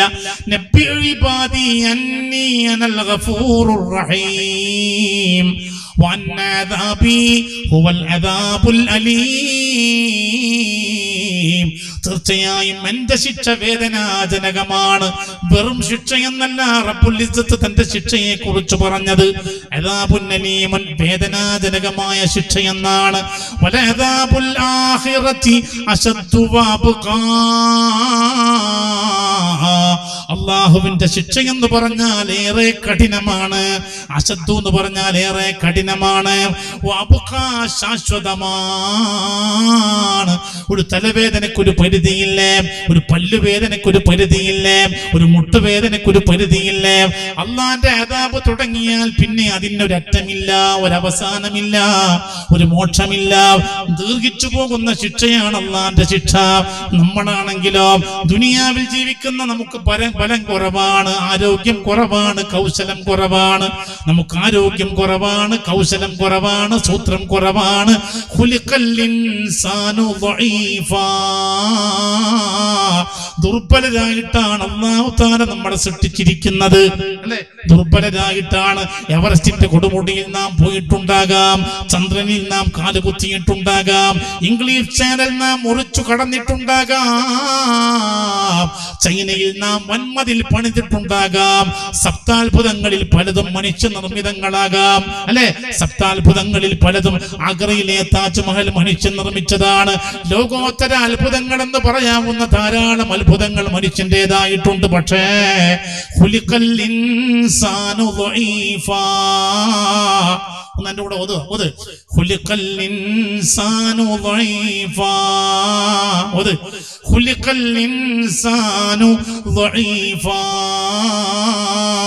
മനുഷ്യരെ ദുർബലരായിട്ടാണ് അല്ലാഹു തആല പടച്ചിരിക്കുന്നത്. റബ്ബിൽ നിന്ന് പണിഷ്മെന്റ് വന്നാൽ, അല്ലാഹുവിൽ നിന്ന് ശിക്ഷ വന്നാൽ, അത് ചെറിയ ശിക്ഷയായാൽ പോലും മനുഷ്യന് സഹിക്കാൻ കഴിയില്ല. വലഅദാബുൽ ആഖിറതി അശദ്ദു വഅബ്ഖാ. പടച്ചറപ്പിന്റെ ശിക്ഷ എന്ന് പറഞ്ഞാൽ ഏറെ കഠിനമാണ്, അത് ശാശ്വതമാണ്. ഇത് മനസ്സിലാക്കിയിട്ട് തന്നെയല്ലേ നമ്മുടെ മുൻഗാമികൾ ആരും തന്നെ ഒറ്റ ഹറാമും ചെയ്തില്ല. പകൽ സമയത്ത് ദർസ് നടത്തുമ്പോ എവിടെയെങ്കിലും ഒരു പിഴവ് വന്നു പോയി എന്ന് രാത്രിയിൽ കണ്ണിയത്ത് ഉസ്താദിന് ഓർമ്മ വന്നാൽ, താൻ പഠിപ്പിക്കുന്ന വിദ്യാർത്ഥികൾക്ക് ഏതെങ്കിലും പാഠഭാഗങ്ങൾ ഓതിക്കൊടുക്കുമ്പോ എന്തെങ്കിലും പിഴവ് വന്നു പോയി എന്ന് രാത്രിയിൽ ഉറങ്ങാൻ കിടന്നിടത്ത് കണ്ണിയത്തിന് ഓർമ്മ വന്നാൽ പിന്നെ ഉറക്ക് കിട്ടൂല. എഴുന്നേറ്റ് ശിഷ്യന്മാരെ വിളിച്ചു കൊണ്ടുവന്നിട്ട് തനിക്ക് പറ്റിപ്പോയ അബദ്ധം പറഞ്ഞു കൊടുത്തിട്ട് മാത്രമാണ് പിന്നെ അവരെ ഉറങ്ങാൻ സമ്മതിക്കുക. ഒരു ഹറാമും ചെയ്യാതെ. ഇത് സാധാരണക്കാർക്ക് പറഞ്ഞു കൊടുക്കണ്ടേ? ഇത് കൊല്ലത്തിൽ ഒരു വാലിന്റെ സ്റ്റേജ് പറഞ്ഞു കൊടുത്താൽ പോരാ. മാസാമാസം, ഒരാഴ്ചയിലൊരിക്കലെങ്കിലും ഒരു 100, 200, 500 ആളുകളെ ഒന്നിച്ചിരുത്തിയിട്ട് ഹൃദയഭാഷയിൽ ഇതാണ് ദീന്, ഇങ്ങനെയായിരുന്നു നമ്മുടെ കണ്ണിയത്ത് ഉസ്താദ് എന്ന് പറഞ്ഞു കൊടുക്കണം. ഇന്ന് നമ്മൾ കാണുന്നൊരു കാഴ്ചയുണ്ട്. എല്ലാവരുടെ തലയിലും തൊപ്പിയുണ്ട്, എല്ലാവർക്കും ചെലവില്ലാത്ത താടിയുണ്ട്, സുന്നത്തായതൊക്കെ. എല്ലാവർക്കും നല്ല ആരോഗ്യമുള്ള ശരീരമുണ്ട്, അല്ലേ? എല്ലാവരുടെ കയ്യിലും ഇവിടെ നിന്നോ വെറുതെ കിട്ടിയ തസ്ബീഹ് മാല ഉണ്ട്, അല്ലേ? എല്ലാം കയ്യിലുണ്ട്. ഇതെല്ലാം വെച്ചിട്ട് നമ്മളൊക്കെ പുണ്യൻ നീളക്കുപ്പായത്തിന്റെ നീളം കണ്ട്, ഇട്ട കുപ്പായത്തിന്റെ വെണ്മ കണ്ട്, തസ്ബീഹ് മാലയുടെ ആകർഷണീയത കണ്ട്, ശരീരത്തിൽ പൂശിയിരിക്കുന്ന സുഗന്ധത്തിന്റെ ആ മനോഹാരിത കണ്ട്, ആസ്വാദ്യനം കണ്ട് നമ്മളൊക്കെ വലിയ ആളാണെന്ന് ജനങ്ങൾ ഇങ്ങനെ തെറ്റിദ്ധരിക്കുകയാണ്. എന്നാൽ സ്വകാര്യ ജീവിതത്തിലേക്ക് പോകണം. എവിടെയാണ് കണ്ണിയത്ത് ഉസ്താദും നമ്മളെ പോലെയുള്ള ആളുകളും വ്യത്യസ്തരാകുന്നത്? സ്വകാര്യ ജീവിതത്തിലേക്ക് പോകണം. ആ സ്വകാര്യ ജീവിതത്തിൽ നോക്കണം, പള്ളിയിലേക്ക് പോകാൻ കഴിയാത്തൊരു അവസ്ഥ വന്നു കണ്ണിയത്ത് ഉസ്താദിന്. നടന്നിട്ട് പള്ളിയിൽ പോകാൻ കഴിയാത്ത അവസ്ഥ വന്നു. വീട്ടിൽ നിന്നാണെങ്കിൽ വാഹനം പോകാനുള്ള സൗകര്യമുണ്ടായത് അവസാന ഘട്ടത്തിലാണ്. കണ്ണിയത്ത് ഉസ്താദിന് തീരെ പള്ളിയിൽ പോകാത്ത ഘട്ടം വന്നപ്പോ പിന്നെ ജമാഅത്തായി വീട്ടിൽ വെച്ചാണ് നിസ്കരിക്കാറ്. എല്ലാ നിസ്കാരത്തിന്റെയും ഹൗമൂമത്ത് ഭാര്യയായിരുന്നു. ഭാര്യയാണ് കണ്ണിയത്ത് ഉസ്താദ് വഫാത്താകുന്നതിന് മുമ്പേ വഫാത്തായത്. ഭാര്യ മരിച്ചാന്ന് വല്ലാതെ കരഞ്ഞപ്പോ ആളുകൾ ചോദിച്ചു, അല്ല കണ്ണിയത്ത് ഉസ്താദേ, എന്തേ ഇങ്ങനെ പരിധി വിട്ട് കരയുന്നത്? കണ്ണിയത്ത് പറഞ്ഞ മറുപടി ഇതാണ്, ഭാര്യ മരിച്ചു എന്ന വേർപാട് മാത്രം മനസ്സിലാക്കിയിട്ടല്ല, എന്റെ ജമാഅത്ത് മടങ്ങിപ്പോയല്ലോ, ഇനി എനിക്ക് ജമാഅത്ത് കിട്ടില്ലല്ലോ, അത് ചിന്തിച്ചിട്ടാണ് ഞാൻ ഇങ്ങനെ കരയുന്നത്. ഇത്രമാത്രം ഒരു ജമാഅത്ത് ജീവിതത്തിൽ കൊണ്ടുവരാൻ. അതേപോലെ തന്നെ ആളുകളെ കയ്യിൽ നിന്ന് പണം വാങ്ങുമ്പോ അത് കച്ചവടം ചെയ്തിട്ട് പൈസ വാങ്ങുമ്പോഴും ഇനി സ്വതക്കയായിട്ട് പൈസ വാങ്ങുമ്പോഴും ഓരോ ആളുകളും കൊടുക്കുന്ന പണത്തെ കുറിച്ച് ചോദിക്കും, ഇത് അനുവദനീയമായ പണമാണോ, കടം വാങ്ങിയതാണോ, നിന്റെ കയ്യിലുള്ള പണമാണോ? ഹറാമായ നയാ പൈസ സ്വന്തം പള്ളിയിലോ കുടുംബത്തിന്റെ വയറ്റിലോ എത്തിപ്പോകുന്നതിനെ സൂക്ഷിക്കാൻ വേണ്ടി അവസാനം ഇത് കണ്ണിയത്തിന് മാത്രം ഉണ്ടാകേണ്ടതാണോ? നമ്മളിങ്ങനെ സൂക്ഷ്മത പറയുമ്പോ കണ്ണിയത്ത് ഉസ്താദ് കണ്ണിയത്ത് അങ്ങനെയാണ്, ഞാൻ ഇങ്ങനെയാണ്. നമ്മുടെ ഇടയിൽ രണ്ട് രീതിയിൽ ജീവിക്കുന്ന ആളുകൾ ഉണ്ടാകാൻ പറ്റുമോ? യാ അയ്യുഹല്ലദീന ആമനൂ ഉദ്ഖുലൂ ഫിസ്സിൽമി കാഫ, ഏ മുഅ്മിനീങ്ങളെ, ഉദ്ഖുലൂ ഫിസ്സിൽമി കാഫ, ഇസ്ലാമിലേക്ക് നിങ്ങൾ പൂർണ്ണമായും പ്രവേശിക്കണേ. നമ്മളാരും 1% മുസ്ലിമാകേണ്ടവരല്ല, നാം ആരും 50% മുസ്ലിമാകേണ്ടവരല്ല. ബാക്കി ഏത് ഫീൽഡിലും വല്ലാണ്ടൊന്നും തിന്നില്ല, കുറച്ച് മാത്രമേ അയാൾ തിന്നലുള്ളൂ. 3 നേരവും കൂടി ഞാൻ ഒരു നേരം തിന്നു, ഇങ്ങനെ പറയുന്ന കുറെ ആൾ നമ്മുടെ ഇടയിലില്ലേ? മരിച്ചിട്ടൊന്നും പോകില്ല, അവര് കുറെ കാലം ജീവിക്കും. ഞാൻ 3 നേരം തിന്നുന്നത് അയാൾ ഒരു നേരം തിന്നാറുള്ളൂ എന്ന് പറയാറുള്ള കുറെ ആളില്ലേ? അതിലൊന്നും വലിയ പൂർണ്ണത വേണമെന്നില്ല. തുണിയും കുപ്പായ എപ്പോഴും ഇസ്തിരിട്ടിട്ടേ ഇടാകുമെന്ന് നിർബന്ധമുണ്ടോ? ഇല്ല. അതൊരു ഭംഗിയാണ്, അതിനൊരു കൂലിയുണ്ട്. ഇല്ല, അതിന് പൂർണ്ണത ഇല്ലെങ്കിലും കുഴപ്പമൊന്നും വരില്ല. എന്നാലുണ്ടല്ലോ ഇസ്ലാമിയത്തില്ലേ, അതിലെപ്പോഴും പൂർണ്ണത വേണം. അത് 40% 60% ആയാൽ പോരാ. നമുക്ക് ഏറ്റവും വിഷമമുള്ളൊരു വിഷയമാണ് ഇസ്ലാമിലെ പൂർണ്ണനാകുക എന്ന് പറഞ്ഞാൽ. നടക്കൂ ഉസ്താദ്, ഈ കാലം മോശല്ലേ, ഇക്കാലത്തൊക്കെ ഒരു പൂർണ്ണ മുസ്ലിമാകാൻ കഴിയുമോ? നമ്മൾ ഇങ്ങനെ ചോദിക്കും. അങ്ങനെ ചിന്തിക്കാനേ പാടില്ല. കാരണം ഏത് വിഷയത്തെക്കാളും പൂർണ്ണനാകാൻ കഴിയുന്ന സൗകര്യവും അതിനുള്ള എല്ലാ അനുഗ്രഹവും അള്ളാഹു നൽകിയിട്ടുണ്ട്. ഇസ്ലാമിൽ പൂർണ്ണനാകുക എന്ന് പറഞ്ഞാൽ ഒരു ബുദ്ധിമുട്ടല്ല. കാരണം ദീൻ എളുപ്പമാണ്. ദീൻ എന്ന് പറഞ്ഞാൽ എളുപ്പമാണ്, അതിനുള്ള ഏത് നിയമവും കൊണ്ടുവരൽ എളുപ്പമാണ്. ലാ യുകല്ലിഫുല്ലാഹു നഫ്സൻ ഇല്ലാ വസ്അഹാ, മനുഷ്യനെ അവൻ ചെയ്യാൻ കഴിയുന്നതല്ലാതെ മനുഷ്യനോട് അല്ലാഹു തആല നിർബന്ധിക്കുന്നില്ല. എളുപ്പത്തിൽ ജീവിതത്തിൽ കൊണ്ടുവരാൻ കഴിയുന്നതാണ് ദീന്റെ എല്ലാ നിയമവും. അത് കണ്ണിയത്ത് കൊണ്ടുവന്നു, ജീവിതത്തിൽ വിജയിച്ചു. നമുക്ക് കൊണ്ടുവരാൻ കഴിയും, ഇൻഷാ അല്ലാഹ് നമുക്കും വിജയിക്കാൻ കഴിയും. നമ്മളൊന്ന് മനസ്സിലാക്കേണ്ടത്, ദുനിയാവിൽ കുറെ പൈസ ഉണ്ടാക്കുക, സൗകര്യങ്ങൾ ഉണ്ടാക്കുക, അതുകൊണ്ടൊന്നൊരു വിജയം കിട്ടൂല. വിജയം കിട്ടണമെങ്കിൽ ദീനീ വിഷയങ്ങളിൽ ഒരു പൂർണ്ണത ഉണ്ടാകണം. തഹജ്ജുദ് കൊണ്ട് തുടങ്ങുക, ഹറാമുകൾ ചെയ്യാതെ ഓരോ ദിവസവും മുമ്പോട്ട് പോകുക, സുന്നത്തായ അമലുകളിൽ നിന്ന് ചെയ്യാൻ കഴിയുന്ന അത്ര, അങ്ങനെയല്ലേ പറയാൻ കഴിയൂ. സുന്നത്തായ അമലിൽ നിന്ന് ചെയ്യാൻ കഴിയുന്ന അത്ര കൊണ്ടുവരിക. ഒറ്റ ഹറാമും വന്നു പോകരുത്. ഇത് പറയുമ്പോ മനുഷ്യനല്ലേ വന്നു പോകല്ലേ എന്ന് പറയും. വന്നു പോയാൽ അപ്പം പൊരുത്തപ്പെടിക്കുക, മാറ്റിവെക്കരുത്. ജനങ്ങളോട് ബന്ധപ്പെട്ട ദോഷമാണെങ്കിൽ ജനങ്ങളോട് പൊരുത്തപ്പെടിക്കുക, അള്ളാഹുവോട് ബന്ധപ്പെട്ട ദോഷങ്ങളാണെങ്കിൽ അള്ളാഹിനോട് പൊരുത്തപ്പെടിക്കുക. പടച്ചവന്റെ മുമ്പിലും ജനങ്ങളുടെ മുമ്പിലും ക്ലിയർ ആകുക. അങ്ങനെ ഓരോ ദിവസവും അങ്ങനെ മുമ്പോട്ട് പോയാ പിന്നെ നമ്മളല്ലാതെ പിന്നെ ഇന്നല്ലദീന ആമനൂ വഅമിലുസ് സ്വാലിഹാത്തി ഇന്നാ ലാ നുദീഉ അജ്റ മൻ അഹ്സന അമലാ. ഇന്ന് അൽക്കഹഫ് ദിവസല്ലേ അല്ലേ? പകല് പുതിയ ഇന്നല്ലദീന ആമനൂ വഅമിലുസ് സ്വാലിഹാത്തി ഇന്നാ ലാ നുദീഉ അജ്റ മൻ അഹ്സന അമലാ. കണ്ണിയത്ത് ഉസ്താദിന്റെ ഒക്കെ കലിപ്പിൽ ഇങ്ങനത്തെ കുറെ ആയത്തുകൾ ഇങ്ങനെ ഉണ്ടാകൂലേ? പടച്ചോൻ പാടാക്കി കളയൂല, വെറുതെ ആക്കൂല. ഒന്നും കൂടി ഓതിയേ, ഇന്നാ ലാ നുദീഉ അജ്റ മൻ അഹ്സന അമലാ. ഇന്നാ ലാ നുദീഉ അജ്റ മൻ അഹ്സന അമലാ. സൽക്കർമ്മങ്ങൾ ചെയ്യുന്നവന്റെ സൽക്കർമ്മത്തിന്റെ പ്രതിഫലത്തെ നാം നഷ്ടപ്പെടുത്തി കളയില്ല. അല്ലാഹു പറയാൻ, ഓൻ ചെയ്യുന്ന അമലിന്റെ കൂലിയെ ഞാൻ വെറുതെയാക്കി കളയില്ല. ഈ 2 റക്അത്ത് ദുആ നിസ്കാരം, 8 റക്അത്ത് ഭംഗിയിൽ നിസ്കരിക്കുന്ന നിസ്കാരം കാണാൻ എന്തൊരു സുഖമാണ്. അതാണ് അങ്ങനെ ചില ആള് ബിരിയാണി നിന്ന് കാണുമ്പോ, ചില ബൊറഞ്ചോറ് നിന്ന് കാണുമ്പോൾ നമുക്ക് വല്ലാതെ സന്തോഷമല്ലേ, ഒന്നും കൂടി തിന്നാൻ തോന്നലുണ്ട്. അതിങ്ങനെ കുഴച്ച് പപ്പടമൊക്കെ കൂട്ടി, വെള്ളം വരലേ, വയൽ വെള്ളം വരലേ, പപ്പടമൊക്കെ കൂട്ടി കുഴച്ച് ഉണ്ടയാക്കി അതെങ്ങനെ ഈ ആനക്ക് വായിലിട്ട് കൊടുക്കുന്ന മാതിരി ഉണ്ടയാക്കി എന്താ ചിരിയല്ലേ, അതിങ്ങനെ വായിലിടുന്ന കാണുമ്പോ നമ്മളിങ്ങനെ എഴുതുമലയുടെ മേലെ നോക്കി നിൽക്കുന്ന മനുഷ്യന്റെ മാതിരി തിന്നുന്നവന്റെ മുഖത്ത് ഇങ്ങനെ നോക്കിയിരിക്കും. അതൊന്നുമല്ല സുഖം. ഞാൻ പറഞ്ഞില്ലേ, കണ്ണിയത്ത് ഉസ്താദിനെ പോലുള്ള മഹാന്മാരുടെ വുദൂ നഖങ്ങനെ നോക്കും, ഉറക്ക അഴുതവും ബിസ്മിയും കൂട്ടും. മുൻകൈ ഇങ്ങനെ കഴുകുമ്പോ അതിന്റെ സുന്നത്തിനെയൊക്കെ, വുദൂവിന്റെ സുന്നത്തിനെ ഞാൻ വീട്ടുന്നു എന്നുള്ള നീയത്തൊക്കെ ഉറക്ക പറഞ്ഞിട്ട് അടുത്തിരിക്കുന്ന ആൾക്കാരൊക്കെ നോക്കും.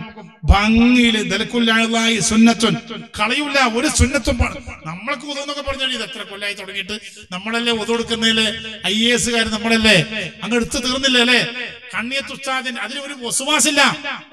കണ്ണിയത്ത് ഉസ്താദ് ഉൾക്കൊള്ളുന്ന, ശംസുൽ ഉലമ ഉൾക്കൊള്ളുന്ന, സൈനുൽ ഉലമ ചെറുശ്ശേരി ഉസ്താദ് ഉൾക്കൊള്ളുന്ന, കാളമ്പാടി ഉസ്താദ് ഉൾക്കൊള്ളുന്ന ആ ഉസ്താദമാരിൽ ഒരാൾക്ക് പോലും വസ്വാസുള്ള ഒരാളെ സമസ്തയുടെ മുശാവറ മെമ്പർമാരിൽ ഒരാളെ നമ്മുടെ ഇടയില് ഹൗദിന്റെ അടി കൈയിട്ട് തുറക്കുന്നതിൽ മനുഷ്യന്മാരില്ലേ ഇരിക്കുന്ന ഒരു കൂട്ടത്തിലുണ്ടോ എനിക്കറിയില്ല. ഒന്നും മേലെ നിൽക്കൂല, അങ്ങ് അടിയിലേക്ക് പോകും. സുബ്ഹാനല്ലാഹ് അല്ലെ? അത് ഒതു എടുക്കലാണ്. അപ്പോ മുൻകൈ കഴുകി ഭംഗി, അതൊരു അമലായി. വായിൽ വെള്ളം കൊപ്പിളിച്ച് മൂക്കിൽ വെള്ളം കയറ്റി ചിത്തുക. സുബ്ഹാനല്ലാഹ്, വായിൽ വെള്ളം കൊപ്പിളിക്കലുമില്ല, മൂക്കിൽ വെള്ളം കയറ്റി ചിത്തലുമില്ല. എവിടെ വെള്ളം പോകുന്ന അല്ലാഹു ആലം. അത് എത്ര വേഗാണ്. മൂക്കിന്റെ ഉള്ളിൽ തരിമൂക്കിൽ കയറണ്ട, എന്നാ മൂക്കിൽ പ്രത്യക്ഷമായ ഭാഗങ്ങളിൽ വെള്ളെത്താറുണ്ടോ? അതൊക്കെ വളരെ സൂക്ഷിച്ച് വായിൽ വെള്ളം കൊപ്പിളിച്ച് മൂക്കിൽ വെള്ളം കയറ്റി ചീറ്റി ചകരി കൊണ്ട്, നമുക്കറിയാലോ തേങ്ങാ ചകരി കൊണ്ട് ചെത്തി ഉണ്ടാക്കിയ മുസാക്ക് കൊണ്ട് മിസുമാക്ക് ചെയ്ത്, സുബ്ഹാനല്ലാഹ്, അവരുടെയൊന്നും വായ നാറൂല എന്ന് മാത്രമല്ല വിയർപ്പ് നാറൂല. അത്തറ് വാങ്ങി തേക്കാൻ മാത്രം കയ്യിൽ പണമുള്ളവരായിരുന്നില്ല നമ്മുടെ ഉസ്താദുമാർ. എന്നാലും സുഗന്ധപൂരിതമായിരുന്നു അവരുടെ ശരീരം. അള്ളാഹുവിന്റെ മുമ്പിൽ വുദൂ ഞങ്ങൾ അവர்களுണ്ട്. ഒരുപാട് ആളുകൾ ഇരിക്കണം എല്ലാരും മുമ്പൊന്നും. യാ വദൂദ്, യാ അള്ളങ്ങനെ ഇറങ്ങി വരുന്നുണ്ടോ എന്ന് തോന്നിപ്പോവും. യാ വദൂദ്, യാ വദൂദ് വയാദൽ അർശിൽ മജീദ് വയാ ഫഅലൽ ലിമാ യുരീദ്. അള്ളങ്ങനെ ഇങ്ങനെയൊന്നും കൈപോക്കൂല. കണ്ണിയത്ത് ഉസ്താദിന്റെ കയ്യ് പലപ്പോഴും ഒരു പരിധിക്കപ്പുറം ഉയരൂല. എന്തൊരു ദുആണ്.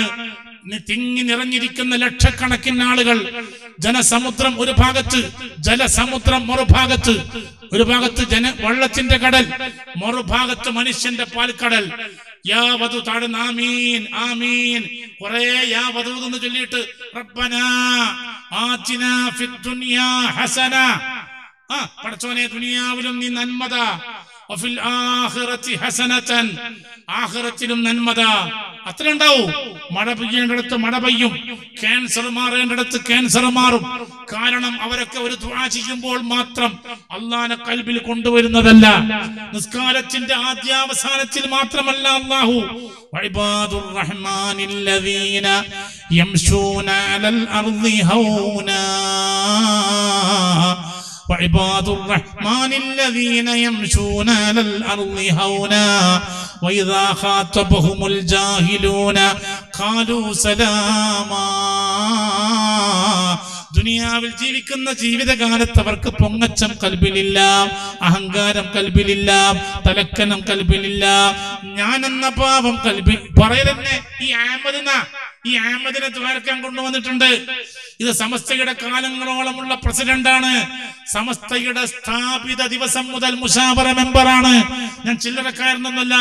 ഒന്നുമില്ലെങ്കിൽ ഞാൻ ശംസുൽ ഉലമ എന്ന് ജനങ്ങൾ വിളിക്കുന്ന ഈക്കയുടെ ഉസ്താദാണ്. അങ്ങനെ ഒരു വലിയൊരു കിബർ കൊണ്ട് നടന്നൂടെ? ഞാൻ ശംസുൽ ഉലമാന്റെ അത് കൊണ്ടു നടന്നിരുന്നില്ല. ഇത് ഞാനാണ്, ഇത് അഹമ്മദാണ്. ആലോചിക്കണം, എത്ര സംഭവങ്ങളാണ്. മുഖത്ത് നോക്കിയിട്ട് കണ്ണിയത്ത് ഉസ്താദ് ഒരാളോട് ഒരു തെറ്റ് കണ്ടുപിടിച്ചു പറഞ്ഞു കൊടുത്തു. ജനങ്ങളുടെ ഇടയെന്നാ പറഞ്ഞു കൊടുത്തേ, നിന്റെ അടുത്ത് ഇങ്ങനത്തെ ഒരു തെറ്റ് വന്നിട്ടുണ്ടെന്ന്. പിന്നീട് ആരോ പറഞ്ഞു ആ തെറ്റ് ചെയ്തിട്ടില്ല, കണ്ണിയത്തിന് തോന്നിപ്പോയതാണെന്ന്. അപ്പം ജനങ്ങളെ ഏതോനെ വിളിച്ചിട്ട് പറഞ്ഞു, എടോ ഞാൻ ജനങ്ങളുടെ ഇടയിൽ വെച്ച് നിന്നെ മക്കാറാക്കി പോയി, നീ മാപ്പ് തരണം. അപ്പൊ കേട്ടവനെ ഒറ്റ കരച്ചില്, ഉസ്താദിന് എന്ത് എന്നെ പറഞ്ഞൂടെ? എനിക്ക് അങ്ങനെ എന്തിനാ? ഞാൻ ഉസ്താദിനോട് ഉസ്താദ് എന്ത് പറഞ്ഞാലും എനിക്ക് മനസ്സിൽ വെറുപ്പില്ല, ഒന്നും പറ്റൂല. നാളെ ആഖിറത്തിലേക്ക് വെക്കാതെ ഈ കണ്ണിയത്ത് അഹമ്മദിന് നീ പൊറത്തു തന്നിരിക്കുന്നു എന്ന് പറയണം. ഇത് നേരിട്ട് അയാൾ എന്നോട് പറയാണ്, എന്നോട് ഉസ്താദേ കണ്ണിയത്ത് അങ്ങനെ പറയുമ്പോൾ ഞാൻ കരഞ്ഞു പോയി, എന്നെ വിട്ടില്ല, ഞാൻ പറയേണ്ടി വന്നു. ജനങ്ങളുടെ ഇടയിൽ വെച്ച് നിങ്ങളെ മക്കാറാക്കിയതിന് ആഖിറത്തിലേക്ക് വെക്കാതെ ഈ കണ്ണിയത്ത് അഹമ്മദ് ഉസ്താദിന് ഞാൻ പൊരുത്തപ്പെട്ടു തന്നിരിക്കുന്നു. നോക്കണം, അത്ര പേടിയായിരുന്നു പടച്ചവന്റെ ശിക്ഷയെ. ഇത് നമ്മുടെ നാട്ടുകാർക്ക് പറഞ്ഞു കൊടുക്കാൻ ഇൻഷാ അല്ലാഹ് കണ്ണിയത്ത് ഉസ്താദ് അക്കാദമിയിൽ മാസത്തിലൊരിക്കലെങ്കിലും ഒരു നൈറ്റ് ഓഫ് കണ്ണിയത്ത് നവ്വറല്ലാഹു മർക്കദഹു നാം സംഘടിപ്പിക്കണം. സാധാരണക്കാര് കൂലം കുത്തി ഒഴുകണം. നമ്മുടെ ഈ സ്ഥാപനത്തിലുള്ള മാസത്തിലുള്ള ഈ ദഅവ പ്രോഗ്രാമിലൂടെ ഈ പരിസരങ്ങളിൽ ധാരാളം തഹജ്ജുദ് നിസ്കാരക്കാരുണ്ടാകണം.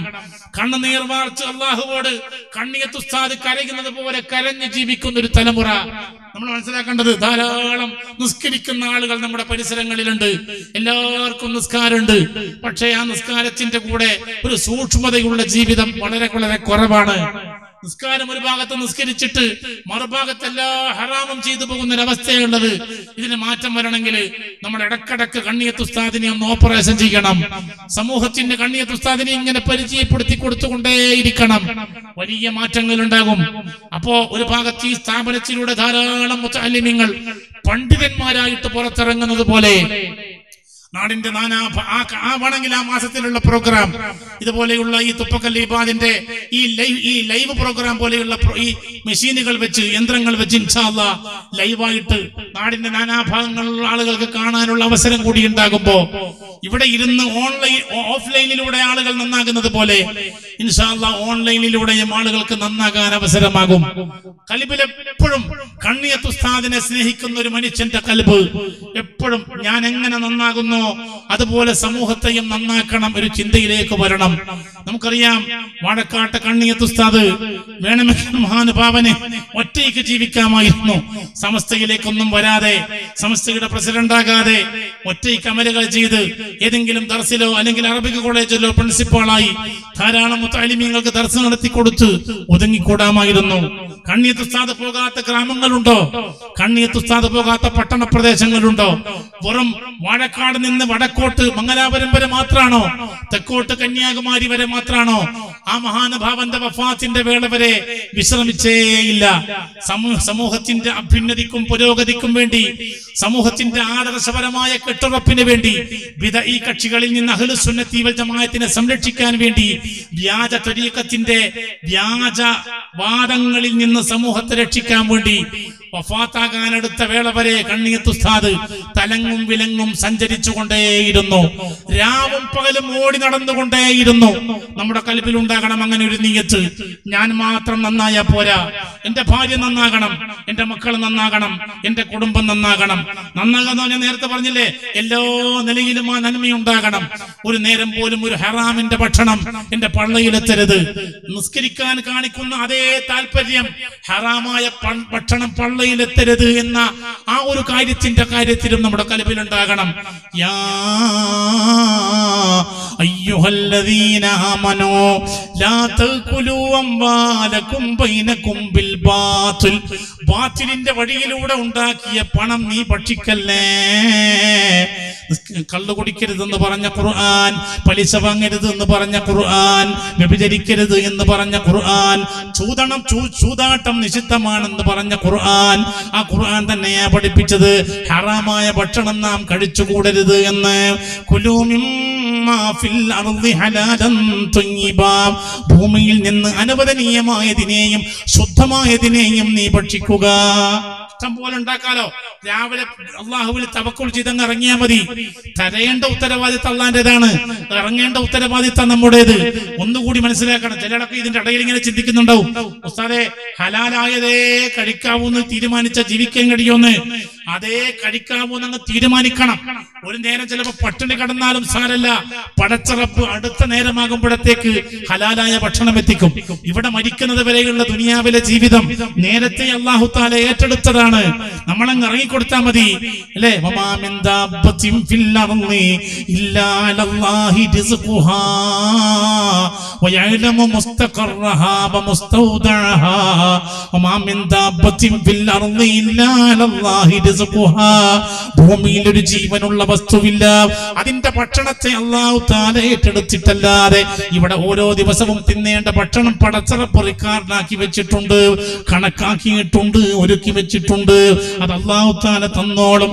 ഇല്ല, ദുനിയാവ് അല്ലാഹു തആല അവനെ അനുസരിക്കുന്നവർക്കും അനുസരിക്കാത്തവർക്കും മുടക്കുന്നില്ല. എല്ലാവരുടെ ഉത്തരവാദിത്തവും അല്ലാഹു തആല ഏറ്റെടുത്തതാണ്.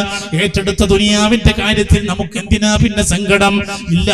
നമ്മുടെ നേതാക്കന്മാരായ കഴിഞ്ഞ കാലത്തെ ആൾക്കാർക്കാർക്കും ഈ വിഷയത്തിൽ മഹാനായ ശംസുലുലമയുടെ അനുജ സഹോദരൻ ഇ.കെ. ഹസൻ മുസ്ലിയാരെ കേട്ടിട്ടില്ലേ? ജീവിക്കുന്ന കാലത്ത് അന്നേക്ക് വേണ്ട അരിയായിരുന്നു മഹാൻ വാങ്ങിയിരുന്നത്, പിറ്റേ ദിവസത്തേക്ക് വേണ്ട അരി വാങ്ങില്ല.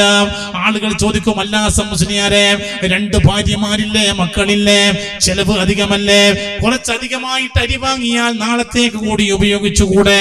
അപ്പോൾ പറയുമായിരുന്നു പോലും, ഇന്നത്തെ കാര്യം മാത്രമല്ലേ എനിക്ക് പറയാൻ കഴിയൂ, നാളെ ജീവിക്കാൻ കഴിയുമെന്നെന്താ ഉറപ്പ്? അങ്ങനെ ജീവിച്ച മഹാന്മാരാ നമ്മുടെ നേതാക്കന്മാർ. അതുകൊണ്ട് തന്നെ ഇൻഷാ അല്ലാഹ് നമ്മൾ പഠിക്കേണ്ട പാഠം ഇതാണ്. അനുവദനീയമായ ഭക്ഷണം മാത്രം കഴിക്കുക, അത് ഭാര്യയെ കഴിപ്പിക്കുക, മക്കളെ കഴിപ്പിക്കുക. ഏതെങ്കിലും വിധത്തിൽ മക്കളെ പള്ളയിലേക്ക് ഹറാമായ ഭക്ഷണം എത്തിയാൽ, അണിയത്തിന്റെ മരക്കച്ചവടം കേട്ടിട്ടില്ലേ? മരത്തിനുള്ള കുറവ് പറഞ്ഞിട്ടേ മരക്കച്ചവടം ചെയ്തിരുന്നുള്ളൂ. കല്ലായ ഭാഗത്ത് ഒരു പഴമൊഴി വരെയുണ്ട്, കണ്ണിയത്തിന്റെ കച്ചവടം പോലെയെന്ന്. ഉള്ള കുറവ് പറഞ്ഞിട്ടാ സാധനം വിൽക്കുക. അതിൽ നഷ്ടം വന്ന കണ്ണിയത്തിന് വിഷയമല്ല. കാരണം എന്താ? അള്ളാന്റെ പൊരുത്താണ് വിഷയം. അള്ളാന്റെ പൊരുത്തക്കേടിലൂടെ പൈസ ഉണ്ടാക്കൽ കണ്ണിയത്തിന് ഇഷ്ടമല്ല. കാരണം എന്താ? നമ്മൾ ഓളെയും കുട്ടികളെയും പള്ളയിലേക്ക് ഹറാമായ ഭക്ഷണം എത്തിയാല് നാളെ പടച്ചറപ്പിന്റെ മുമ്പിൽ ആ ഭാര്യയും മക്കളും നമുക്ക് അനുകൂലമായി സാക്ഷി നിൽക്കൂല, എതിരായിട്ടാ സാക്ഷി നിൽക്കുക. ഏതെങ്കിലും വിധത്തിൽ കട്ടിട്ടോ പറ്റിച്ചിട്ടോ തോൽപ്പിച്ചിട്ടോ ചതിച്ചിട്ടോ വഞ്ചിച്ചിട്ടോ നമ്മുടെ നേതാക്കന്മാരിൽ പഠിക്കേണ്ട പാഠതാണ്. അവർ പറഞ്ഞ വാതിന്റെ വലിപ്പമോ, അവരിട്ട കുപ്പായത്തിന്റെ വലിപ്പമോ, അവർ തലയിൽ കെട്ടിയ തലപ്പാവിന്റെ ഭംഗിയോ അല്ല നമ്മൾ പഠിക്കേണ്ടത്. അവർ ജീവിതത്തിൽ സൂക്ഷിച്ച സൂക്ഷ്മത നമ്മൾ നന്നായിട്ട് പഠിക്കണം. നമ്മുടെ പുരയിലേക്ക് ഹറാമിന്റെ ഭക്ഷണമെത്തി, അത് ഭാര്യ തിന്നു, മക്കൾ നിന്നു. നാളെ ആഖിറത്തിലെത്തിക്കഴിഞ്ഞാൽ ജീവന്റെ ജീവനായി ഇന്ന് നമ്മെ എന്റെ ജീവന്റെ ജീവനാണെന്ന് പറയുന്ന ഭാര്യ, എന്റെ എല്ലാമാണ് എന്റെ പാപ്പ എന്ന് പറയുന്ന മക്കള് മഹ്ശറിൽ വെച്ചിട്ട് നമുക്ക് അനുകൂലമായി സാക്ഷി നിൽക്കൂല. ഓർമ്മയില്ലേ?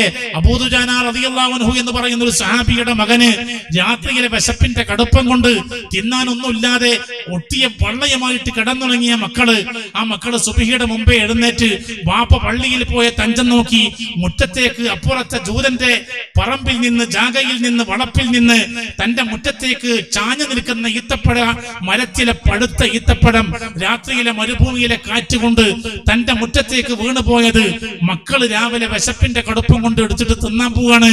അബൂദുജാന റളിയല്ലാഹു അൻഹു പള്ളിയിൽ നിന്ന് വരുമ്പോ മക്കളാ ഈത്തപ്പഴം ഇങ്ങനെ എടുത്തിട്ട് തിന്നാനൊരുങ്ങുകയാണ്. ഓടി വന്ന് അബൂദുജാന റളിയല്ലാഹു അൻഹു മകന്റെ കയ്യിൽ നിന്ന് ആ ഈത്തപ്പഴം പിടിച്ചു വാങ്ങിയിട്ട് പറഞ്ഞു, മോനെ, യാ പുനയ്യ ലാ തഫ്ളഹ അബാക ഫിൽ ആഖിറ, യാ ബുനയ്യ ലാ തഫ്ളഹ് അബാക ഫിൽ ആഖിറ, മോനെ ഉപ്പയെ ആഖിറത്തിൽ നീ വഷളാക്കരുത് മോനെ. രാത്രിയിൽ നിനക്ക് തിന്നാൻ ഭക്ഷണം തരാത്തത് കൊണ്ടല്ലേ നീ ഈത്തപ്പഴം എടുത്ത് തിന്നാൻ പോകുന്നത്. തിന്നു കഴിഞ്ഞാൽ നാളെ ഈ ഉപ്പയാണ് നിനക്ക് വേണ്ടി സമാധാനം പറയേണ്ടി വരിക. നിന്നെ ഭക്ഷിപ്പിക്കാത്തതിന്റെ പേരിൽ ഞാൻ ആ സമാധാനം പറയേണ്ടി വരിക. ഹറാമു തിന്നരുത് മോനെ. നീ ഹറാമു തിന്നതിന്റെ പേരിൽ എനിക്ക് നാളെ ആഖിറത്തിൽ ഉണ്ടാകുന്ന ശിക്ഷ ഉപ്പാക്ക് അനുഭവിക്കാൻ കഴിയില്ല മോനെ. കേൾക്കണേ, നമ്മൾ ഗൗരവത്തോടെ മനസ്സിലാക്കണം. നമ്മുടെ പള്ള മാത്രമല്ലല്ലോ, നമ്മിലൂടെ ഉണ്ടായ ഒരു ഭാര്യയുണ്ട്, മക്കളുണ്ട്, അതേപോലെ തന്നെ നമ്മെ ആശ്രയിച്ച് ജീവിക്കുന്ന മാതാപിതാക്കളുണ്ടാകാം, കുടുംബമുണ്ടാകാം. അവരെയൊക്കെ ഹറാമായ സമ്പാദ്യത്തിൽ നിന്ന് രക്ഷപ്പെടുത്തേണ്ടത് നമ്മളാണ്. ഈ വലിയ പാഠം പഠിക്കേണ്ടത് കണ്ണിയത്ത് ഉസ്താദിനെ പോലുള്ള മഹാന്മാരിൽ നിന്നാണ്. മാത്രമല്ല, ചെറിയ സുന്നത്തല്ലേ ഉള്ളൂ, അത് ചെറിയ സുന്നത്തല്ലേ. ഒരു സുന്നത്തിനെയും നമ്മളങ്ങനെ ചെറുതായി കാണരുത്. പ്രത്യേകിച്ച് കണ്ണിയത്ത് ഉസ്താദിനെ പോലെ ഓർമ്മിക്കുന്ന ഈ സമയത്ത് ലാ തഹ്ഖിറന്ന മിനൽ മഅറൂഫി ശൈആ, നല്ല കാര്യത്തിൽ നിന്ന് നീ ഒന്നിനെയും നിസ്സാരമാക്കല്ലേ.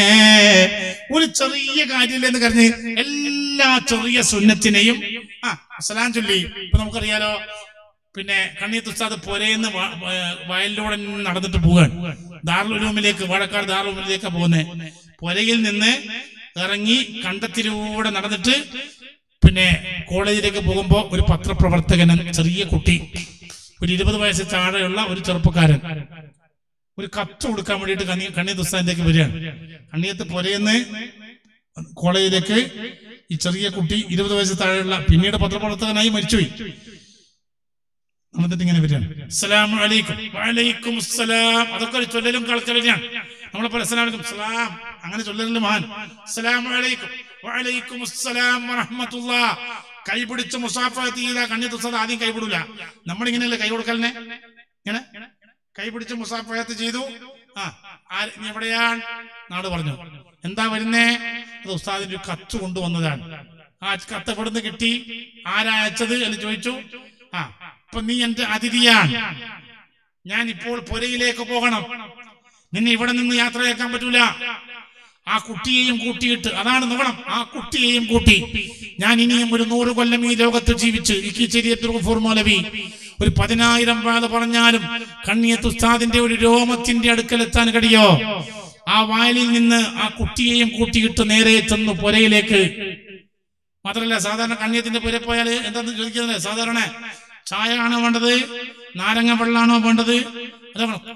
Cool hot and cool bar എന്ന് പറഞ്ഞ സ്ഥാപനല്ലേ, അത് പോയ സെയിൽസ്മാൻ ചോദിക്കുന്നത് പോലെ ചോദിക്കും, തണുത്ത വേണോ ചൂടുള്ള വേണോ എന്ന് ചോദിച്ചാൽ അത് വേണമെങ്കിൽ വേണം തന്നെ പറയണം.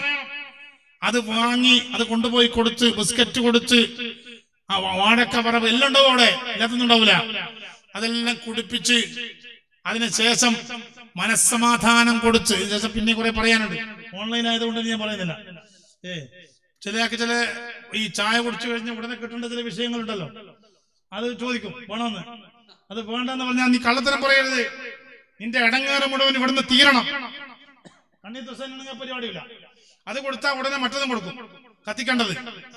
അത് കൊടുത്തില്ലെങ്കിൽ അത് അത് അത് ഞാൻ അപ്പുറത്തുനിന്ന് ഇവിടെ നിന്ന് നോക്കണം. ഇതൊരു തമാശ, ഇതെങ്കിലും ബാലകഥയല്ല, നോക്കണം. അങ്ങനെ ആദിത്യ മര്യാദ, മങ്കാന യുമിനു ബില്ലാഹി വൽ യൗമിൽ ആഖിരി ഫൽയുക്രിം വൈഫഹു. ഇപ്പൊ ചില വീടുകളിൽ പോയാല്, പിന്നെ ബസ്സിലാ പോയതെങ്കിൽ വിചാരിച്ചത് ഇനിയിപ്പോ ഒരു ബസ് ഉള്ളത് ഇപ്പാണ്, അത് കഴിഞ്ഞാൽ പിന്നെ ഒരു മണിക്കൂർ നിൽക്കണം, ഇവിടെ ഇരിക്കാൻ വിഷയമല്ല, എന്നാൽ അതിൽ നിന്ന് പോന്നോ, പിന്നെ ഇയാളിങ്ങനെ പറഞ്ഞിട്ട് നിൽക്കണം. ആ ചായ കിട്ടുന്ന പേടിച്ചിട്ട് മാത്രല്ല, ഇനി സ്വന്തം വണ്ടി എടുത്ത് വന്നെന്ന് കരുതുക. അതിഥികൾ ഇപ്പൊ ചില ആളുകൾ രോഗം വന്നാ പുറത്ത് പറയുന്നില്ല. കാര്യം എന്താ? രോഗം വന്നാ കാണാൻ പോകുമ്പോ അത് ഓൾക്കും കുട്ടിയൊക്കെ ഒരു ബുദ്ധിമുട്ട്. 2 രോഗം വന്ന് കാണാൻ പോയ ആദ്യം ഒരു പൊരുത്തപ്പടിക്കൽ, ഒരു കരച്ചിലും, രോഗത്തിന്റെ തന്നെ ബേജാറ് ഒരു ഭാഗത്ത്. അതുകൊണ്ട് മാരകമായ രോഗം വന്ന് കൊല്ലങ്ങളോളം ഒരാളെപ്പോലും അറിയിക്കാതെ കിടന്ന് മരിക്കുന്നവരുടെ എണ്ണം കണ്ണൂർ, കാസർഗോഡ് ജില്ലയിൽ, അതിനപ്പുറം എനിക്കറിയില്ല, എന്റെ ജില്ലയിലുണ്ട്, കൂടിക്കൂടി വരികയാണ്. രോഗം വന്ന ഏറ്റവും ചുരുങ്ങി നിങ്ങൾ അറിയോ, ഇപ്പൊ ഇപ്പൊ ഈ ലോക്ക്ഡൌണിന്റെ ശേഷം കൊറോണ വന്നു, ന്യൂമോണിയ വന്നു, അസഹനീയമായ മരണവേദന പോലെ പ്രയാസകരമായ അവസ്ഥയിലേക്ക് നീങ്ങി. നാടിന്റെ നാനാഭാഗങ്ങളിൽ നാരിയത്ത് സ്വലാത്തുകൾ ചൊല്ലി. ഇപ്പൊ വാട്സാപ്പ് ഗ്രൂപ്പ് ഇഷ്ടം പോലെ ഉണ്ടല്ലോ. രോഗം പൂർണ്ണമായി ശിഫയായ എത്ര സംഭവം എന്നറിയോ? രോഗം എത്രയോ ക്യാൻസർ ഇപ്പൊ കഴിഞ്ഞ 6 മാസങ്ങൾക്കിടയിൽ, ഒരു കൊല്ലത്തിനിടയിലല്ല. കാരണം ക്യാൻസറും വന്നു, ന്യൂമോണിയയും വന്നു, അതിന്റെ കൂടെ മറ്റതും വന്നു, കൊറോണയും വന്നു. കൊറോണ പിന്നെ ഒന്നിന്റെ മേലെ ഒന്ന് കയറലാണല്ലോ. അള്ളാഹു മരിക്കോളൂ നമ്മളെയൊക്കെ കാക്കട്ടെ. രോഗം കാരണം ഒരുപാട് ഒന്നുമില്ലെങ്കിൽ എല്ലാവരും ദോഷികളില്ലേ ഉസ്താദ്, ആളെ ദുആ സ്വീകരിക്കുമെന്ന് ചോദിക്കും. പിഞ്ചു മക്കളില്ലേ, പ്രായമുള്ള മുഅ്മിനീങ്ങളില്ലേ?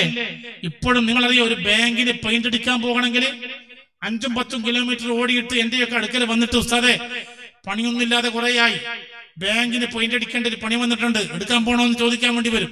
ഉസ്താദ് സമ്മതിക്കൂല്ലെങ്കിൽ വേണ്ട, ഹറാമിന്റെ ബാങ്കല്ലേ, പെയിന്റ് അടിക്കാൻ പോണോ? നോക്കണം. ഇങ്ങനെ ഹറാമായ ഏർപ്പാടുകളിൽ നിന്ന് മാറി നിൽക്കുന്ന, പലിശയുമായി ബന്ധപ്പെട്ടിട്ട് നയാ പൈസ കയ്യിൽ വരണ്ട, വീട് നിർമ്മാണം പൂർത്തിയാകുന്നതുവരെ ഒരിക്കൽ പോലും ബാങ്കിൽ കൊണ്ടുപോയി ഭാര്യയുടെ സ്വർണം പണയപ്പെടുത്തിയില്ല ഉസ്താദെ, നയാ പൈസ ബാങ്കിൽ നിന്ന് എടുക്കാതെ പലിശ വാങ്ങാതെ പരപൂർത്തിയാക്കി പറയുന്ന ബാങ്കുമായിട്ട് ബന്ധപ്പെടേണ്ടി വരും. സ്ഥാപനങ്ങൾക്കൊക്കെ ബാങ്കുണ്ട്, ബാങ്ക് വേണം, അത് അവിടെയല്ല. പക്ഷെ ബാങ്കിലെ പലിശ വാങ്ങി തിന്നേണ്ട അവസ്ഥ നമുക്കുണ്ടാകരുതല്ലോ. പറഞ്ഞു വരുന്നത്, സൂക്ഷിക്കുന്ന ആളുകൾ ഇപ്പോഴുണ്ട്. അവർ വരുന്ന ഉത്തരം കിട്ടൂലേ? നിങ്ങൾ അറിയോ, ഇടക്കിടക്ക് കണ്ണിയത്ത് ഉസ്താദിന്റെ മഖാമിൽ പോകുന്നയാള് ഇടക്കിടക്ക് എല്ലാ ചെറിയ പെരുന്നാളിനും വലിയ പെരുന്നാളിനും രാവിലെ ആകുമ്പോഴത്തെ കണ്ണൂർ ജില്ലയിൽ നിന്ന് ശംസുല്ലമയുടെ മഖാമിലെത്തും. അവിടെ നിന്ന് സിയാറത്ത് ചെയ്തിട്ട് നേരെ പാണക്കാട്ടെ മഹാനായ സയ്യിദ് ഹൈദർ ശിഹാബ് തങ്ങളുടെ കൂടെ, മഹാനായ അബ്ബാസ് മോന്റെ കൂടെ, സാദിഖ് അലി കൂടെ പാണക്കാട്ട പള്ളിയിൽ പോയി പെരുന്നാൾ നിസ്കരിക്കുന്ന അഹ്ലു ബൈത്തിന്റെ കൂടെ പോയിട്ട് സന്തോഷം പങ്കിടുന്ന ആള് കണ്ണൂർ ജില്ലയിലുണ്ട്. ഹൃദയത്തിൽ വേറെ, നിങ്ങളറിയോ, തളങ്കര മാലിക് ദിനാറില് ഏത് പാതിരാ നേരത്ത് പോയാലും കുറെ ആളുകളെ കാണും. മസ്താന്മാരല്ല, നമ്മുടെ പരിസരത്തുള്ള ചെറുപ്പക്കാര്. ദിക്റിന്റെയും സ്വലാത്തിന്റെയും മധുരം നുണഞ്ഞ് ജീവിച്ചു പോകുന്ന ഒട്ടേറെ ആളുകളുണ്ട് ഇപ്പോ. അപ്പൊ രോഗം വന്നത് അറിയിക്കണം. പുലയിൽ കയറി അവരാരെങ്കിലും വന്നാലില്ലേ ഒരു കട്ടൻ ചായ, അതിന് വലിയ വിലയില്ലല്ലോ. അതിഥികളെ സൽക്കരിക്കൽ നമ്മുടെ ഉസ്താദന്മാരുടെ ശീലായിരുന്നു. മഹാനായ അത്തിപ്പറ്റ ഉസ്താദിന്റെ പുലയിൽ ഏത് നേരം എത്തിയാലും ഭക്ഷണാണ്. അത് പള്ള നിറയെ തിന്നോളണം. ഒരു നട്ടുച്ച നേരത്തെ നമ്മളെത്തി. അപ്പൊ പുരക്കാർക്ക് ഉണ്ടാകോ പഠിച്ചോനെ, നമ്മുടെ കുറെ ആളുണ്ട്, എല്ലാം വലിയ തീറ്റിക്കാരുമാണ്. ഒരു കയ്യിൽ തന്നെ ഏകദേശം ഒരു പ്ലേറ്റ് ഭക്ഷണമൊക്കെ ഒതുങ്ങുന്ന മനുഷ്യന്മാരാ പോയെ. തിന്നാ വേണ്ടത് തിന്നാതിരിക്കുകയാണോ വേണ്ടെന്ന് ചിന്തിച്ചുകൊണ്ടിരുന്നപ്പോ അത്തിപ്പറ്റ ഉസ്താദും അദ്ദേഹത്തിന്റെ മകൻ അബ്ദുൽ വാഹിദ് മുസ്ലിയാരും ഇപ്പോഴുണ്ടല്ലോ, തിന്നണം, നല്ലോണം തിന്നണം, നല്ലോണം തിന്നോളും. നട്ടുച്ച നേരത്തെ എത്തിയത് പള്ള നിറയെ തീറ്റിച്ചിട്ട് പറഞ്ഞേക്കുന്ന സംസ്കാരം. അതാണ് മുത്തുനബി സല്ലല്ലാഹു അലൈഹി വസല്ലം തങ്ങളുടെ സംസ്കാരം. അതാണ് നമ്മുടെ നേതാക്കന്മാരുടെ സംസ്കാരം. പറഞ്ഞു വരുന്നത് ഒരു അച്ഛന് പുരട്ടലും, ഒരു ഇൻഷാ അല്ലാഹ് പറയലും, ഒരു മാഷാ അല്ലാഹ് പറയലും, ചുമലിലൊരു പച്ചശാലിടലും, താടി വളർത്തലും അല്ല. അതിനപ്പുറത്ത് ജീവിതത്തിന്റെ സ്വകാര്യ നിമിഷങ്ങളിൽ ഹറാമുകൾ ചെയ്യാതെ, കറാഹത്തുകൾ ചെയ്യാതെ, എന്നാൽ സുന്നത്തുകളെ ഹയാത്താക്കി നമ്മുടെ മഹാന്മാരായ നേതാക്കന്മാര് മുന്നോട്ട് പോയി. അതിൽ കണ്ണിയത്ത് ഉസ്താദ് 100 മാർക്ക് നേടി മുമ്പിൽ നടന്നു. നമുക്കറിയാലോ, നമുക്ക് വേണമെങ്കിൽ ഇവിടുത്തെ എല്ലാ മുസ്ലിം സംഘടനകളിൽപ്പെട്ടവരോട് ചോദിക്കാം, ഞങ്ങളുടെ കണ്ണിയത്ത് ഉസ്താദിനെ പോലെ ഒരാളെ നിങ്ങൾക്ക് പരിചയപ്പെടുത്തി തരാൻ കഴിയുമോ എന്ന് ചോദിക്കാം. ആരോടും ചോദിക്കാം, അവരും പറയും അങ്ങനെ ഒരു കണ്ണിയത്ത് ഉസ്താദിനെ വേറെ ഒന്ന് പരിചയപ്പെടുത്തി തരാൻ കഴിയില്ല എന്ന്. മകളെ കല്യാണമുണ്ട്, പൈസ വേണം. മോളെ കല്യാണം ഇന്നത്തെ പോലെയുള്ള സ്ത്രീധനുണ്ട്, അതിനുവേണ്ടി പൈസ വാങ്ങണം. പെട്ടെന്ന് ഒരു റമദാൻ മാസം കണ്ണിയത്ത് ഉസ്താദ് ജോലി ചെയ്ത സ്ഥലങ്ങളിൽ ചെന്നപ്പോ അവിടെയുള്ള ആളുകൾ എന്തോ കൊടുക്കാൻ പോകും. പറഞ്ഞു പോലും, എനിക്ക് പൈസ തരാൻ പറ്റില്ല, എന്റെ കയ്യിൽ കുറച്ച് പൈസ വന്നു ചേർന്നിട്ടുണ്ട് മോളെ കല്യാണത്തിന്, നിങ്ങൾ സക്കാത്തിന്റെ പൈസയാ തരുന്നതെങ്കിൽ എനിക്ക് ആ പൈസ വേണ്ട, കാരണം എന്റെ കയ്യിൽ കുറച്ച് പൈസ എക്സ്ട്രാ വന്നു ചേർന്നിട്ടുണ്ട്. കയ്യിൽ പണമുണ്ടെങ്കിൽ പിന്നെ ജനങ്ങളുടെ കയ്യിൽ നിന്ന് പണം വാങ്ങൂല. നോക്കണം, ഉള്ള പണത്തിന്റെ അടിമയായൂല. പണത്തിന്റെ അടിമയായൂല, അള്ളാന്റെ അടിമയായി. പടച്ച റബ്ബുൽ ഇസ്സത്തിന്റെ ദീനിന്റെ നിയമങ്ങളെ ആരെങ്കിലും ലംഘിച്ചാൽ അപ്പം ചോദ്യം ചെയ്യും. അതെവിടെയായാലും ശരി, വലിപ്പ ചെറുപ്പമില്ല. വഫാത്തിന്റെ വേള വരെ അള്ളാന്റെ കൂടെ ഉറച്ചു നിന്നു കണ്ണിയത്ത് ഉസ്താദ്. ഇത് നമുക്ക് ഇൻഷാ അല്ലാഹ് നമ്മുടെ സമൂഹത്തിന് ഇടയ്ക്കിടെ പറഞ്ഞു കൊടുക്കണം. അതിന് നമ്മുടെ നാടുകളിൽ ഇൻഷാ അല്ലാഹ് സംവിധാനങ്ങൾ ഉണ്ടാക്കണം. അപ്പോ എല്ലാവരും സഹകരിക്കണം. ഈ പ്രാവശ്യം കണ്ണിയത്ത് ഉസ്താദിന്റെ ആണ്ട് നേർച്ച ഈ ഓൺലൈൻ സംവിധാനത്തിലൂടെയാണ്. കേൾക്കുന്ന എല്ലാവരും ഇൻഷാ അല്ലാഹ് നിങ്ങൾ ഇവിടെ വന്നിട്ട് ചെയ്യുന്നതിനേക്കാളും താല്പര്യത്തോടെ സ്വതക്കകൾ നിർവഹിക്കണം. ആർക്കൊക്കെ ഒരു കുട്ടിയുടെ ഉത്തരവാദിത്തം 24,000 രൂപ ഏറ്റെടുക്കാൻ കഴിയോ നിങ്ങളത് ഏറ്റെടുത്തിട്ട് അറിയിക്കണം. സ്വന്തം കഴിയില്ലെങ്കിൽ വേറെ ഏതെങ്കിലും നിങ്ങളുടെ സുഹൃത്തുക്കളുണ്ടെങ്കിൽ അവരെ കയ്യിൽ നിന്ന് മാസത്തിൽ 2,000 രൂപ വാങ്ങി അയച്ചു കൊടുക്കാൻ കഴിയുമെങ്കിൽ നിങ്ങൾ ആ ഉത്തരവാദിത്തം ഏറ്റെടുക്കണം.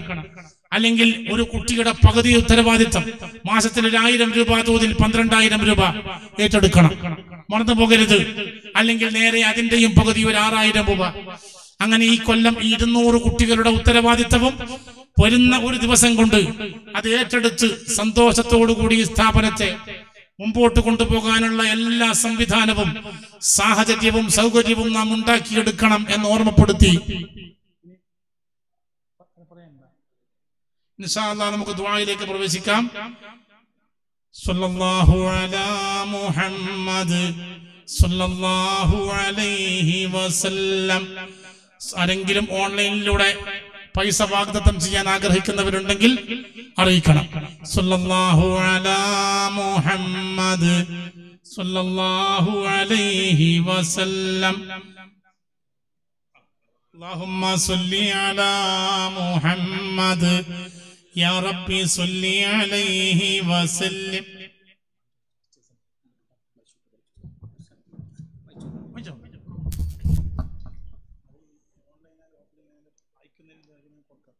കണ്ണിയത്ത് അക്കാദമിയുടെ Sharjah committee president Majeed സറിലെടുക്കുക. Heart block സംബന്ധമായ അസുഖം കാരണം ഹോസ്പിറ്റലായിരുന്നു. ഒരു ബ്ലോക്ക് എടുത്തിരിക്കുകയാണ്. 2 ബ്ലോക്കോട് കൂടി ഉണ്ടെന്നാണ് പറഞ്ഞത്. പ്രത്യേകം ദുആ ചെയ്യാൻ വേണ്ടി സാറിനോട് ആവശ്യപ്പെട്ടു. മജീദ് ചെറലെടുക്കുക. അദ്ദേഹം ഈ പരിപാടിയിലേക്ക് 13,333 രൂപ അദ്ദേഹം വാഗ്ദാനം ചെയ്ത് എത്തിക്കാമെന്ന് പറഞ്ഞിരിക്കുകയാണ്. ഉസ്താദ് ദുആ ചെയ്യണം. അള്ളാഹു എത്രയും വേഗത്തിൽ പരിപൂർണ്ണ സുഖം നൽകി അള്ളാഹു അനുഗ്രഹിക്കുമാറാവട്ടെ. ആഫിയത്തോടു കൂടി ദീർഘായുസ്സ് അള്ളാഹു പ്രദാനം ചെയ്യുമാറാവട്ടെ. അദ്ദേഹം സ്ഥാപനത്തിന് വേണ്ടി വളരെയധികം ഷാർജയിൽ വെച്ചുകൊണ്ട് പ്രവർത്തിക്കുകയും വളരെയധികം സഹായിക്കുകയും ചെയ്യുന്ന വ്യക്തിത്വമാണ്. അദ്ദേഹത്തിന് അള്ളാഹു ബറക്കത്ത് നൽകി അനുഗ്രഹിക്കുമാറാവട്ടെ. ഉസ്താദ് ദുആ ചെയ്യും. അതുപോലെ ഗൾഫിലുള്ള മകന്റെ ജോലി ശരിയാകാൻ വേണ്ടിയും അദ്ദേഹത്തിന്റെ രോഗശമനത്തിന് വേണ്ടിയും നമ്മുടെ മുഹമ്മദ് ഹാജി 1 കിൻഡൽ അരിയും 500 രൂപ ഇവിടെ നൽകിയിട്ടുണ്ട്. അതുപോലെ ഹലാലായ മുറാദ് ഹാസിലാൻ വേണ്ടി അദ്ദേഹം ആവശ്യപ്പെട്ടിരിക്കുകയാണ്. സിദ്ദീഖ് ബദിയടുക്ക എന്ന സഹോദരൻ ജോലി ശരിയാവാൻ വേണ്ടി ദുആ ചെയ്യാൻ വേണ്ടി ഇവിടെ ദുആ ചെയ്യാൻ ആവശ്യപ്പെട്ടിട്ടുണ്ട്. ഗൾഫിലുള്ള സഹോദരൻ കച്ചവടത്തിൽ ബർക്കത്ത് ലഭിക്കാൻ വേണ്ടി 500 രൂപ. അബ്ദുൽ ഖാദർ അലാബ് എന്ന സഹോദരൻ 2,000 രൂപ. ഇബ്രാഹിം ബദിയടുക്ക 1,010 രൂപ. ഹനീഫ്ജ നാരമ്പാടി ദുആ ചെയ്യാൻ വേണ്ടി 2,000 രൂപ. ഹമീദ് എന്ന സഹോദരൻ 900 രൂപ. അഷ്റഫ് ബദിയടുക്ക 5,001 രൂപ. അലീമ ബി എന്ന സഹോദരി 1,000 രൂപ. വേറെയും പല ആളുകളൊക്കെ ദുആ വസീയത്ത് ചെയ്തിട്ടുണ്ട്. നമ്മുടെ ലൈവ് യൂട്യൂബ് ഇബാദ ലൈവ് കണ്ടുകൊണ്ടിരിക്കുന്ന ഒരുപാട് ആളുകൾ ഇപ്പൊ ലൈവിലാണ്. അത് പലരും അവര് ദുആ കൊണ്ട് വസീയത്ത് ചെയ്തുകൊണ്ട് അത് കമന്റ് ഇട്ടിരിക്കുകയാണ്. ഇൻഷാ അല്ലാഹ് അവർക്ക് അവിടെ മനസ്സിലുള്ള കാര്യം അവർ മനസ്സിൽ കരുതിയാൽ മതി. ഉസ്താദ് അവர்கள் നിങ്ങൾക്ക് എല്ലാവർക്കും വേണ്ടി ഇവിടെ ദുആ ചെയ്യുന്നുണ്ട്. ദുആ കാമ്യം പറയുന്ന ഒരുപാട് മുതഅല്ലിമീങ്ങളും സദസ്സിലുണ്ട്. അല്ലാഹു നമ്മുടെ ഈ മജ്ലിസ് അല്ലാഹു കബൂൽ ചെയ്യുമാറാവട്ടെ.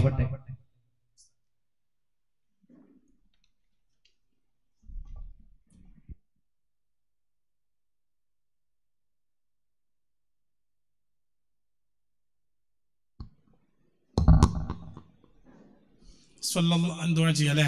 എല്ലാവരും ഇഖ്ലാസോടെ ആമീൻ പറയണം. അൽഹംദുലില്ലാഹി റബ്ബിൽ ആലമീൻ ഹംദൻ യുവാഫി നിഅമഹു വയുകാഫി മസീദാ. اللهم صل وسلم وبارك على سيدنا محمد وعلى آل سيدنا ومولانا محمد.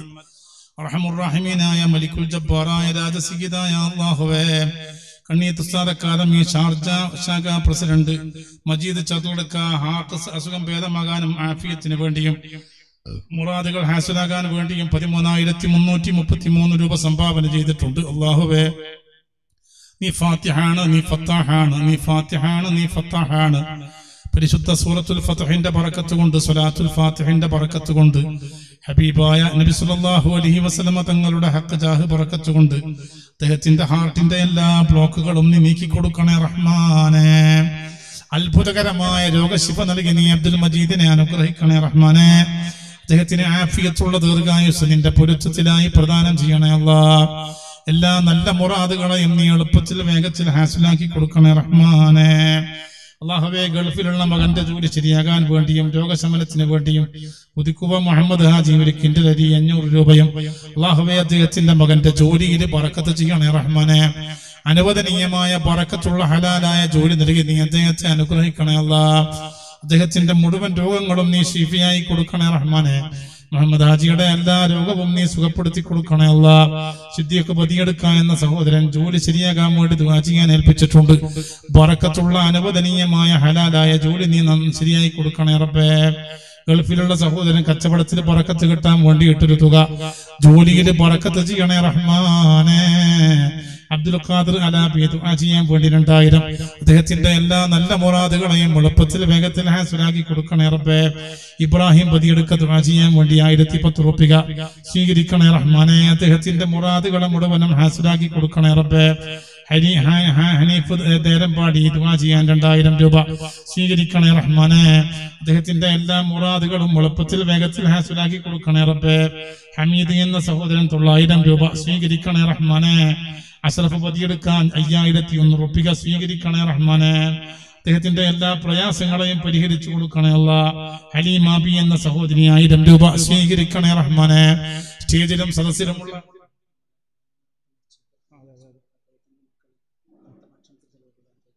നമ്മുടെ മുഹമ്മദ് കുഞ്ഞ് ഡോക്ടറുടെ മക്കളാണ് നാളത്തെ ഭക്ഷണം മുഴുവനായിട്ട് ഏറ്റെടുത്തത്. പാപ്പ ഏത് വഴിയിലൂടെയാണോ ജീവിച്ചു പോയത് ആ വഴിയിൽ തന്നെ ഉറച്ചു നിൽക്കുന്ന മക്കളാക്കിയ മക്കളെ നീ മാറ്റണേ അല്ലാഹ്. അദ്ദേഹത്തിന്റെ ഖബറടത്തെ പ്രകാശിപ്പിക്കണേ അല്ലാഹ്. എല്ലാ ഖബറിലുള്ള പരീക്ഷണങ്ങളിൽ നിന്നും മുഹമ്മദ് കുഞ്ഞ് ഡോക്ടറെയും നമ്മുടെ ചർക്കള മൂസ്ലിയാരെയും നീ സലാമത്താക്കണേ അല്ലാഹ്. അതേപോലെ തന്നെ അബ്ദുൽ ഹമീദ് ഫൈസിയുടെ ഭാര്യ പുറത്തു കൊടുക്കണേ അല്ലാഹ്. അദ്ദേഹത്തിന്റെ കുട്ടിയും സ്ഥാപനത്തിലുണ്ട്. ആ സഹോദരിയുടെ ഖബറടത്തെ പ്രകാശിപ്പിക്കണേ അല്ലാഹ്. അല്ലാഹുവേ, സ്റ്റേജിലും സദസ്സിലുമുള്ള ഉസ്താദുമാര്, മുതഅല്ലിമീങ്ങൾ, സാധാരണക്കാർ, ഞങ്ങളെ മുഴുവനും, അതേപോലെ ഓൺലൈനിലൂടെ പ്രഭാഷണം കേൾക്കുന്നവർ, ധാരാളം ആളുകൾ ഓൺലൈനിലൂടെ ദുആ ചെയ്യാൻ ഏൽപ്പിച്ചിട്ടുണ്ട്. ഞങ്ങളുടെ ദോഷങ്ങളെ പൊറുക്കണേ അല്ലാഹ്. നീ ഗഫൂറാണ്, ഗാഫിറാണ്, ഗഫാറാണ്. നിന്നോട് കൈ ഉയർത്തിയിട്ട് പറഞ്ഞാൽ നീ കേൾക്കാതിരിക്കില്ല എന്ന് ഞങ്ങൾക്കറിയാം. ഞങ്ങൾ കണ്ണിയത്ത് ഉസ്താദിന്റെ ഓർമ്മയിലാണ്. ഞങ്ങൾക്ക് പുറത്തു തരണേ അല്ലാഹ്. ഞങ്ങൾക്ക് പുറത്തു തരണേ അല്ലാഹ്. ഞങ്ങൾക്ക് പുറത്തു തരണേ അല്ലാഹ്. ഞങ്ങളെ മാതാപിതാക്കൾക്ക് പുറത്തു കൊടുക്കണേ അല്ലാഹ്. ഉമ്മാമ ഉപ്പാപ്പമാർക്ക് പുറത്തു കൊടുക്കണേ അല്ലാഹ്. ഭാര്യ, മക്കൾ, കുടുംബാംഗങ്ങൾ, ഉസ്താദുമാർ, മശായിഖന്മാർ, അയൽവാസികൾ, ദുആ കൊണ്ട് ഏൽപ്പിച്ചവർ, ഈ സമയം വരെ ഈ സ്ഥാപനത്തെ എത്തിച്ചവർക്ക് മുഴുവനും അതിന് സ്ഥലം കൊടുത്തവർ, ആദ്യമായിട്ട് ശിലാസ്ഥാപനം ഇട്ടവർ, അന്ന് മുതൽ സിമന്റ് കൊടുത്തവർ, കല്ല് കൊടുത്തവർ, പൊയ്യ കൊടുത്തവർ, അല്ലാഹുവേ, ഈ വിനീതൻ തന്നെ വന്നിട്ട് പലപ്പോഴും പറഞ്ഞപ്പോൾ ഏറ്റെടുത്തവർ അല്ലാഹുവേ, എല്ലാവർക്കും അർഹമായ കൂലി കൊടുക്കണേ അല്ലാഹ്. ഇപ്പോഴും സ്വന്തം കാര്യത്തെ പോലെ ഏറ്റെടുത്ത് ഇതിനെ നടത്തിക്കൊണ്ടുപോകുന്ന ഇതിന്റെ അണിയറ ശില്പികളായ ഭാരവാഹികൾ, ഗൾഫിൽ നിന്നും നാട്ടിൽ നിന്നും സഹായിക്കുന്നവർ, എല്ലാവരെയും നീ ഖൈറ് കൊണ്ട് സഹായിക്കണേ അല്ലാഹ്. പഠിക്കുന്ന ഈ മുതഅല്ലിമീങ്ങളെ മുഴുവനും നീ നാളത്തെ ദീനിന്റെ മുഖ്ലിസുകളായ റബ്ബാനിയായ ആലിമീങ്ങളാക്കണേ അല്ലാഹ്. കണ്ണിയത്ത് ഉസ്താദ് തല താഴ്ത്തി നടന്നു പോയ പോലെ ഭൂമിക്ക് ഭാരമാകാതെ നിന്റെ ഭൂമിയിലൂടെ നിന്റെ ദീനിന്റെ ഉലൂമിനെ വഹിച്ചു നടന്നു പോകുന്ന പണ്ഡിതന്മാരാക്കി ഈ സ്ഥാപനത്തിലെ 200 മക്കളെയും നീ മാറ്റണേ അല്ലാഹ്. ഒരു കുട്ടിയെയും നീ പൊട്ടാക്കല്ലേ അല്ലാഹ്, മോശമാക്കല്ലേ അല്ലാഹ്. പഠിപ്പിക്കുന്ന ഉസ്താദുമാർക്കൊന്നും വലിയ ശമ്പളമില്ലെന്നറിയാം. എന്നാലും കിട്ടുന്ന പണത്തിൽ അവർക്ക് വല്ലാത്ത ബറക്കത്ത് നൽകണേ അല്ലാഹ്. ഇവരെല്ലാം ഒരുമ്മ പറ്റ മക്കളെ പോലെ കൊല്ലങ്ങളായിട്ട് ഇവിടെ കയറി വരുമ്പോൾ വല്ലാത്ത സന്തോഷാണ്. ഈ ജില്ലയെ പരിചയപ്പെട്ട കാലം മുതലേ എനിക്ക് പരിചയമുള്ള ഉസ്താദുമാരാണ്. ഒരാളെ പേര് പറഞ്ഞ് വേറൊരാളെ പേര് പറയാതിരിക്കുന്നില്ല, മറന്നു പോകും. അതുകൊണ്ട് എല്ലാവരെയും നീ എല്ലാ കാലവും ഇതേ ഐക്യത്തോടെ നിലനിർത്തണേ അല്ലാഹ്. ഒരാളെയും സിഹറ് കണ്ണീരിൽ പെടുത്തിയിട്ട് വേദാറാക്കരുതേ അല്ലാഹ്. ഇവർക്കുള്ള ഒരുമ നഷ്ടപ്പെടുത്തരുതേ അല്ലാഹ്. ദീർഘകാലം ഈ സ്ഥാപനത്തിൽ ഇവർക്ക് തുടരാനും മക്കൾക്ക് പഠിക്കാനും അഹ്ലു സുന്നത്തി വൽ ജമാഅത്തിന് ഈ സ്ഥാപനം കരുത്താകാനും നീ അവസരമാകണേ അല്ലാഹ്. അല്ലാഹുവേ, ഗൾഫിൽ നിന്നും നാട്ടിൽ നിന്നും ആമീൻ പറയുന്ന ഒട്ടേറെ പേരുണ്ട്. കൊറോണയിൽ നിന്ന് ഈ ലോകത്തെ രക്ഷപ്പെടുത്തണേ അല്ലാഹ്. ഞങ്ങൾ ജനങ്ങളുടെ ഇടയിൽ കൂടുന്നവരാണ്. ഞങ്ങൾക്ക് ഇനിയും പുരയെ തന്നെ അടങ്ങിയിരിക്കാൻ കഴിയില്ല. കൊറോണയെ ഞങ്ങളിൽ നിന്ന് ഒഴിവാക്കണേ അല്ലാ. ഞങ്ങൾക്ക് മാരക രോഗങ്ങൾ, മാറാ രോഗങ്ങൾ നൽകല്ല അല്ലാ. ഞങ്ങൾക്ക് ആർക്കും ക്യാൻസർ തരല്ല അല്ലാ, കിഡ്നി ഫെയിലിയർ തരല്ല അല്ലാ. ഞങ്ങൾ യാത്രക്കാരാണ്, അപകടത്തിൽ പെടുത്തരുതല്ലാ. ഞങ്ങളുടെ ഖദർ ഖലായിൽ നീ ബേജാറുകൾ തരല്ല അല്ലാ. ഞങ്ങളെ കണ്ണിയത്ത് ഉസ്താദിന്റെ ദറജകളെ ഉയർത്തി കൊടുക്കണേ റബ്ബേ. കൂടുതൽ കൂടുതൽ മഹാനെ സന്തോഷിപ്പിക്കണേ അല്ലാ, പ്രകാശിപ്പിക്കണേ അല്ലാ. മഹാന്റെ മദദ് ഫൈദ് അവന് ഞങ്ങൾക്ക് അനുഭവിക്കാൻ ഭാഗ്യം തരണേ അല്ലാ. മരിക്കൽ ഹൈറാകുന്ന സമയമാകുമ്പോ കൊടുക്കാനും വാങ്ങാനും ഉള്ളതെല്ലാം കൊടുത്തു വാങ്ങി വീട്ടിൽ തീർത്ത് സ്വർഗം കാട്ടി ചിരിപ്പിച്ച് ഈമാനോടെ ഞങ്ങളെ നീ മരിപ്പിക്കണേ അല്ലാ. അതിലപ്പുറം ഞങ്ങൾക്ക് ആഗ്രഹങ്ങളില്ല റഹ്മാനേ. ആമീൻ ബിറഹ്മതിക യാ അർഹമർ റഹീമീൻ.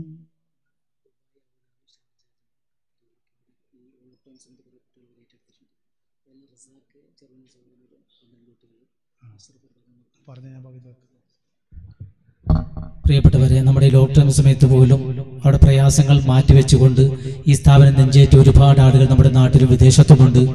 വിദേശത്ത് തന്നെ ദുബായ് കമ്മിറ്റിയുടെ, അബുദാബി കമ്മിറ്റിയുടെ, ഷാർജ ചാപ്റ്ററിന്റെ, അജ്മാൻ ഖത്തർ ചാപ്റ്ററുകളൊക്കെ നമ്മുടെ പ്രിയപ്പെട്ട നേതാക്കളും പ്രവർത്തകരും ഒക്കെ നമ്മുടെ കുട്ടികളുടെ ഒരു വർഷത്തെയും 6 മാസത്തേക്ക് ചെലവ് ഏറ്റെടുത്തുകൊണ്ട് അതിൽ തന്നെ റസാഖ് ചെറുവണി 12 കുട്ടികൾ, അഷ്റഫ് കുക്കൻകൂടൽ 11 കുട്ടികൾ, അങ്ങനെ ഒരുപാട് കുട്ടികൾ ഏറ്റെടുത്ത ആളും കൂട്ടത്തിലുണ്ട്.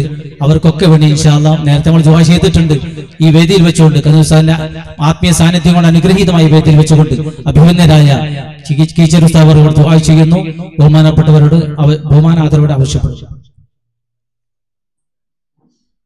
ഷെരീഫ് പള്ളപ്പാടി 5000 ഉറുപ്പിക, നൗഫൽ മുക്കോട് 6000 ഉറുപ്പിക ഓൺലൈനിൽ.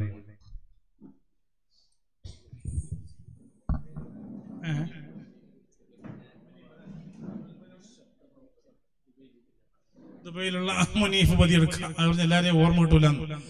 PS അതിലെ കുഞ്ഞി ഇവിടെ കയറി നിൽക്കുമ്പോ ഇങ്ങനെ ഓർമ്മയിൽ വരികയാണ്. മജീദ് പൈക്ക, അമീദ് കളോട്ട്, അല്ലേ, CV അബ്ദുള്ള ഹാജി, ഒരുപാട് എവിടെ പോയതുണ്ടാകും ബേക്കൽ ഇങ്ങനെ. ഇവരൊക്കെ നിങ്ങളെല്ലാം ഒന്ന് പാസ്സായി വരാൻ ആഗ്രഹിച്ച ആൾക്കാരാണ്. PS അതിലെ കുഞ്ഞി, അതെ, നല്ല സാധുക്കളായ കുട്ടികളാണ്. എല്ലാവരും അല്ലാഹു തആല പെട്ടെന്ന് മടക്കി വിളിച്ചു. അല്ലാഹു തആല അവരുടെയൊക്കെ ഖബറുടെ പ്രകാശിപ്പിച്ചു കൊടുക്കട്ടെ. ആമീൻ പറയും. അവരെ ഖബറുകളെ അല്ലാഹു വെളിച്ചമാക്കി കൊടുക്കട്ടെ. അവരൊക്കെ ഭാഗ്യവാന്മാരാണ്. ഈ സ്ഥാപനമായിട്ടൊന്നും ബന്ധമില്ലാണ്ട് മരിച്ചുപോയെങ്കിൽ ഇത് അവർക്ക് കിട്ടുമോ? അവരെ മണ്ണറകളെ അല്ലാഹുവേ നീ മണിയറകളാക്കണേ അല്ലാ.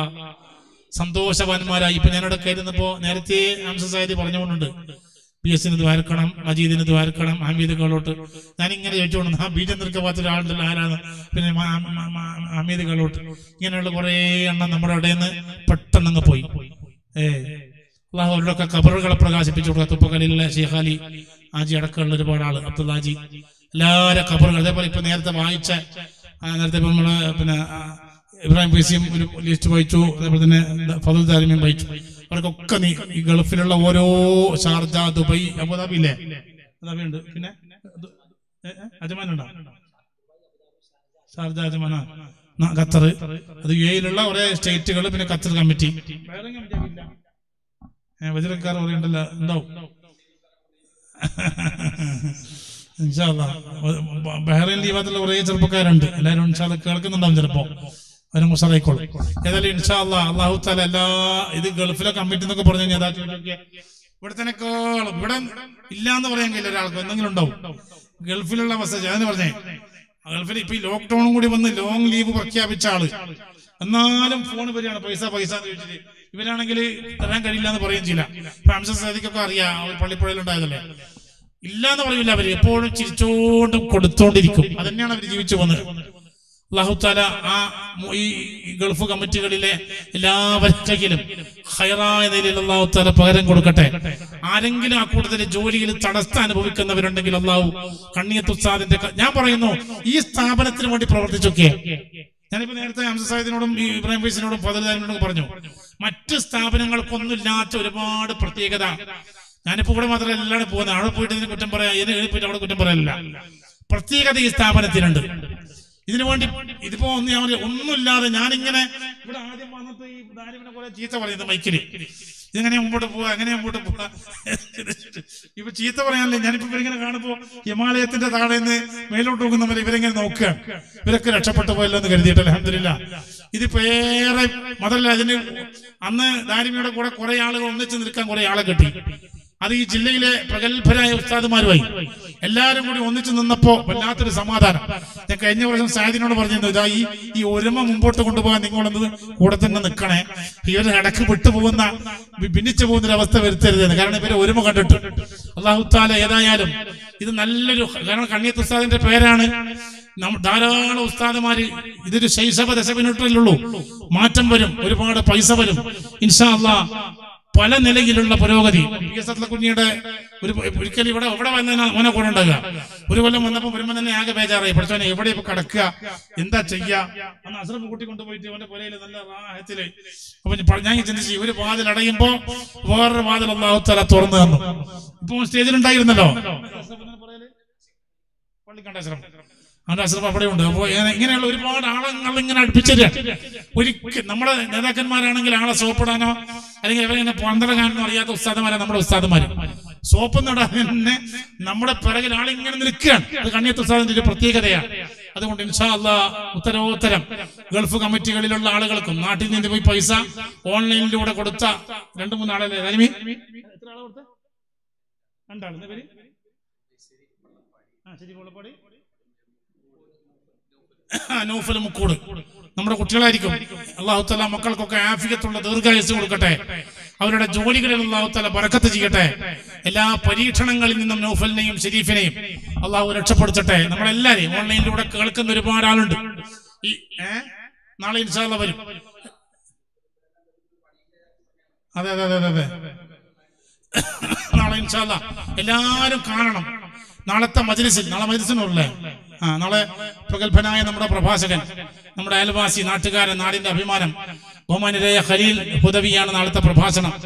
ഖാസായിട്ടാരുള്ളത് നാളെ ആരുമില്ലേ? അപ്പൊ എല്ലാവരും ഇൻഷാ അല്ലാഹ് എല്ലാവരും വരണം എന്നറിയിക്കുന്നു. ഇപ്പൊ ഞാനിപ്പോ ഇത് കണ്ണൂരിൽ തന്നെ കൊണ്ടുവരേണ്ട ആവശ്യമൊന്നുമില്ല, ഇവരൊക്കെ വാതിന് പോകുന്ന ആൾക്കാരാണ്. അപ്പൊ ഏതായാലും എല്ലാവരും ഒരു നല്ലൊരു സഹകരണം. പേര് പറയാത്ത ഒരു സഹോദരൻ 1000 രൂപ അല്ലാഹുവേ നീ അദ്ദേഹത്തിന്റെ കയ്യിൽ വെച്ചതിലും തന്നതിലും നീ ബറക്കത്ത് ചെയ്യണേ റബ്ബേ. മനസ്സിലെ മുറാദുകൾ ഹാസിലാക്കി കൊടുക്കണേ റഹ്മാനെ. എല്ലാ പരീക്ഷണങ്ങളിൽ നിന്നും അദ്ദേഹത്തെ ഏതായാലും ഇൻഷാ അല്ലാഹ് അവസാനിപ്പിക്കുകയാണ്. അല്ലാഹുവേ ഞങ്ങളെ ആഖിബത്ത് നന്നാകുന്നതിന് ഈ സദസ്സിനെ നീ കാരണമാക്കണേ അല്ലാഹ്. ഞങ്ങളെ ഖദർ ഖലായിലെ സൂൽ ഖലാകൾ നീങ്ങുന്നതിന് ഈ സദസ്സിൽ കാരണമാക്കണേ അല്ലാഹ്. 2 ലോകത്തെയും വിജയികളിൽ ഞങ്ങളെ ഉൾപ്പെടുത്തണേ അല്ലാഹ്. പ്രത്യേകിച്ച് ഞങ്ങളുടെ മാതാപിതാക്കൾക്ക് നീ ഇതിന്റെ വെളിച്ചം അവരെ ഖബറിൽ എത്തിച്ചു കൊടുക്കണേ റബ്ബേ. ജീവിച്ചിരിപ്പുള്ള മാതാപിതാക്കൾക്ക് ആഫിയത്തുള്ള ദീർഘായുസ് പ്രദാനം ചെയ്യണേ റബ്ബേ.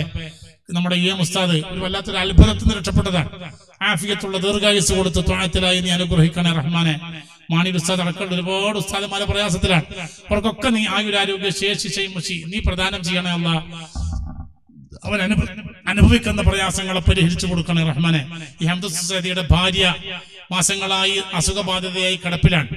ആഫിയത്തുള്ള ദീർഘായുസ് നിന്റെ പൊരുത്തത്തിൽ നൽകണേ റഹ്മാനെ. പെണ്ണുങ്ങളൊരു സന്തോഷമാണ്, ആണുങ്ങളെ സന്തോഷം.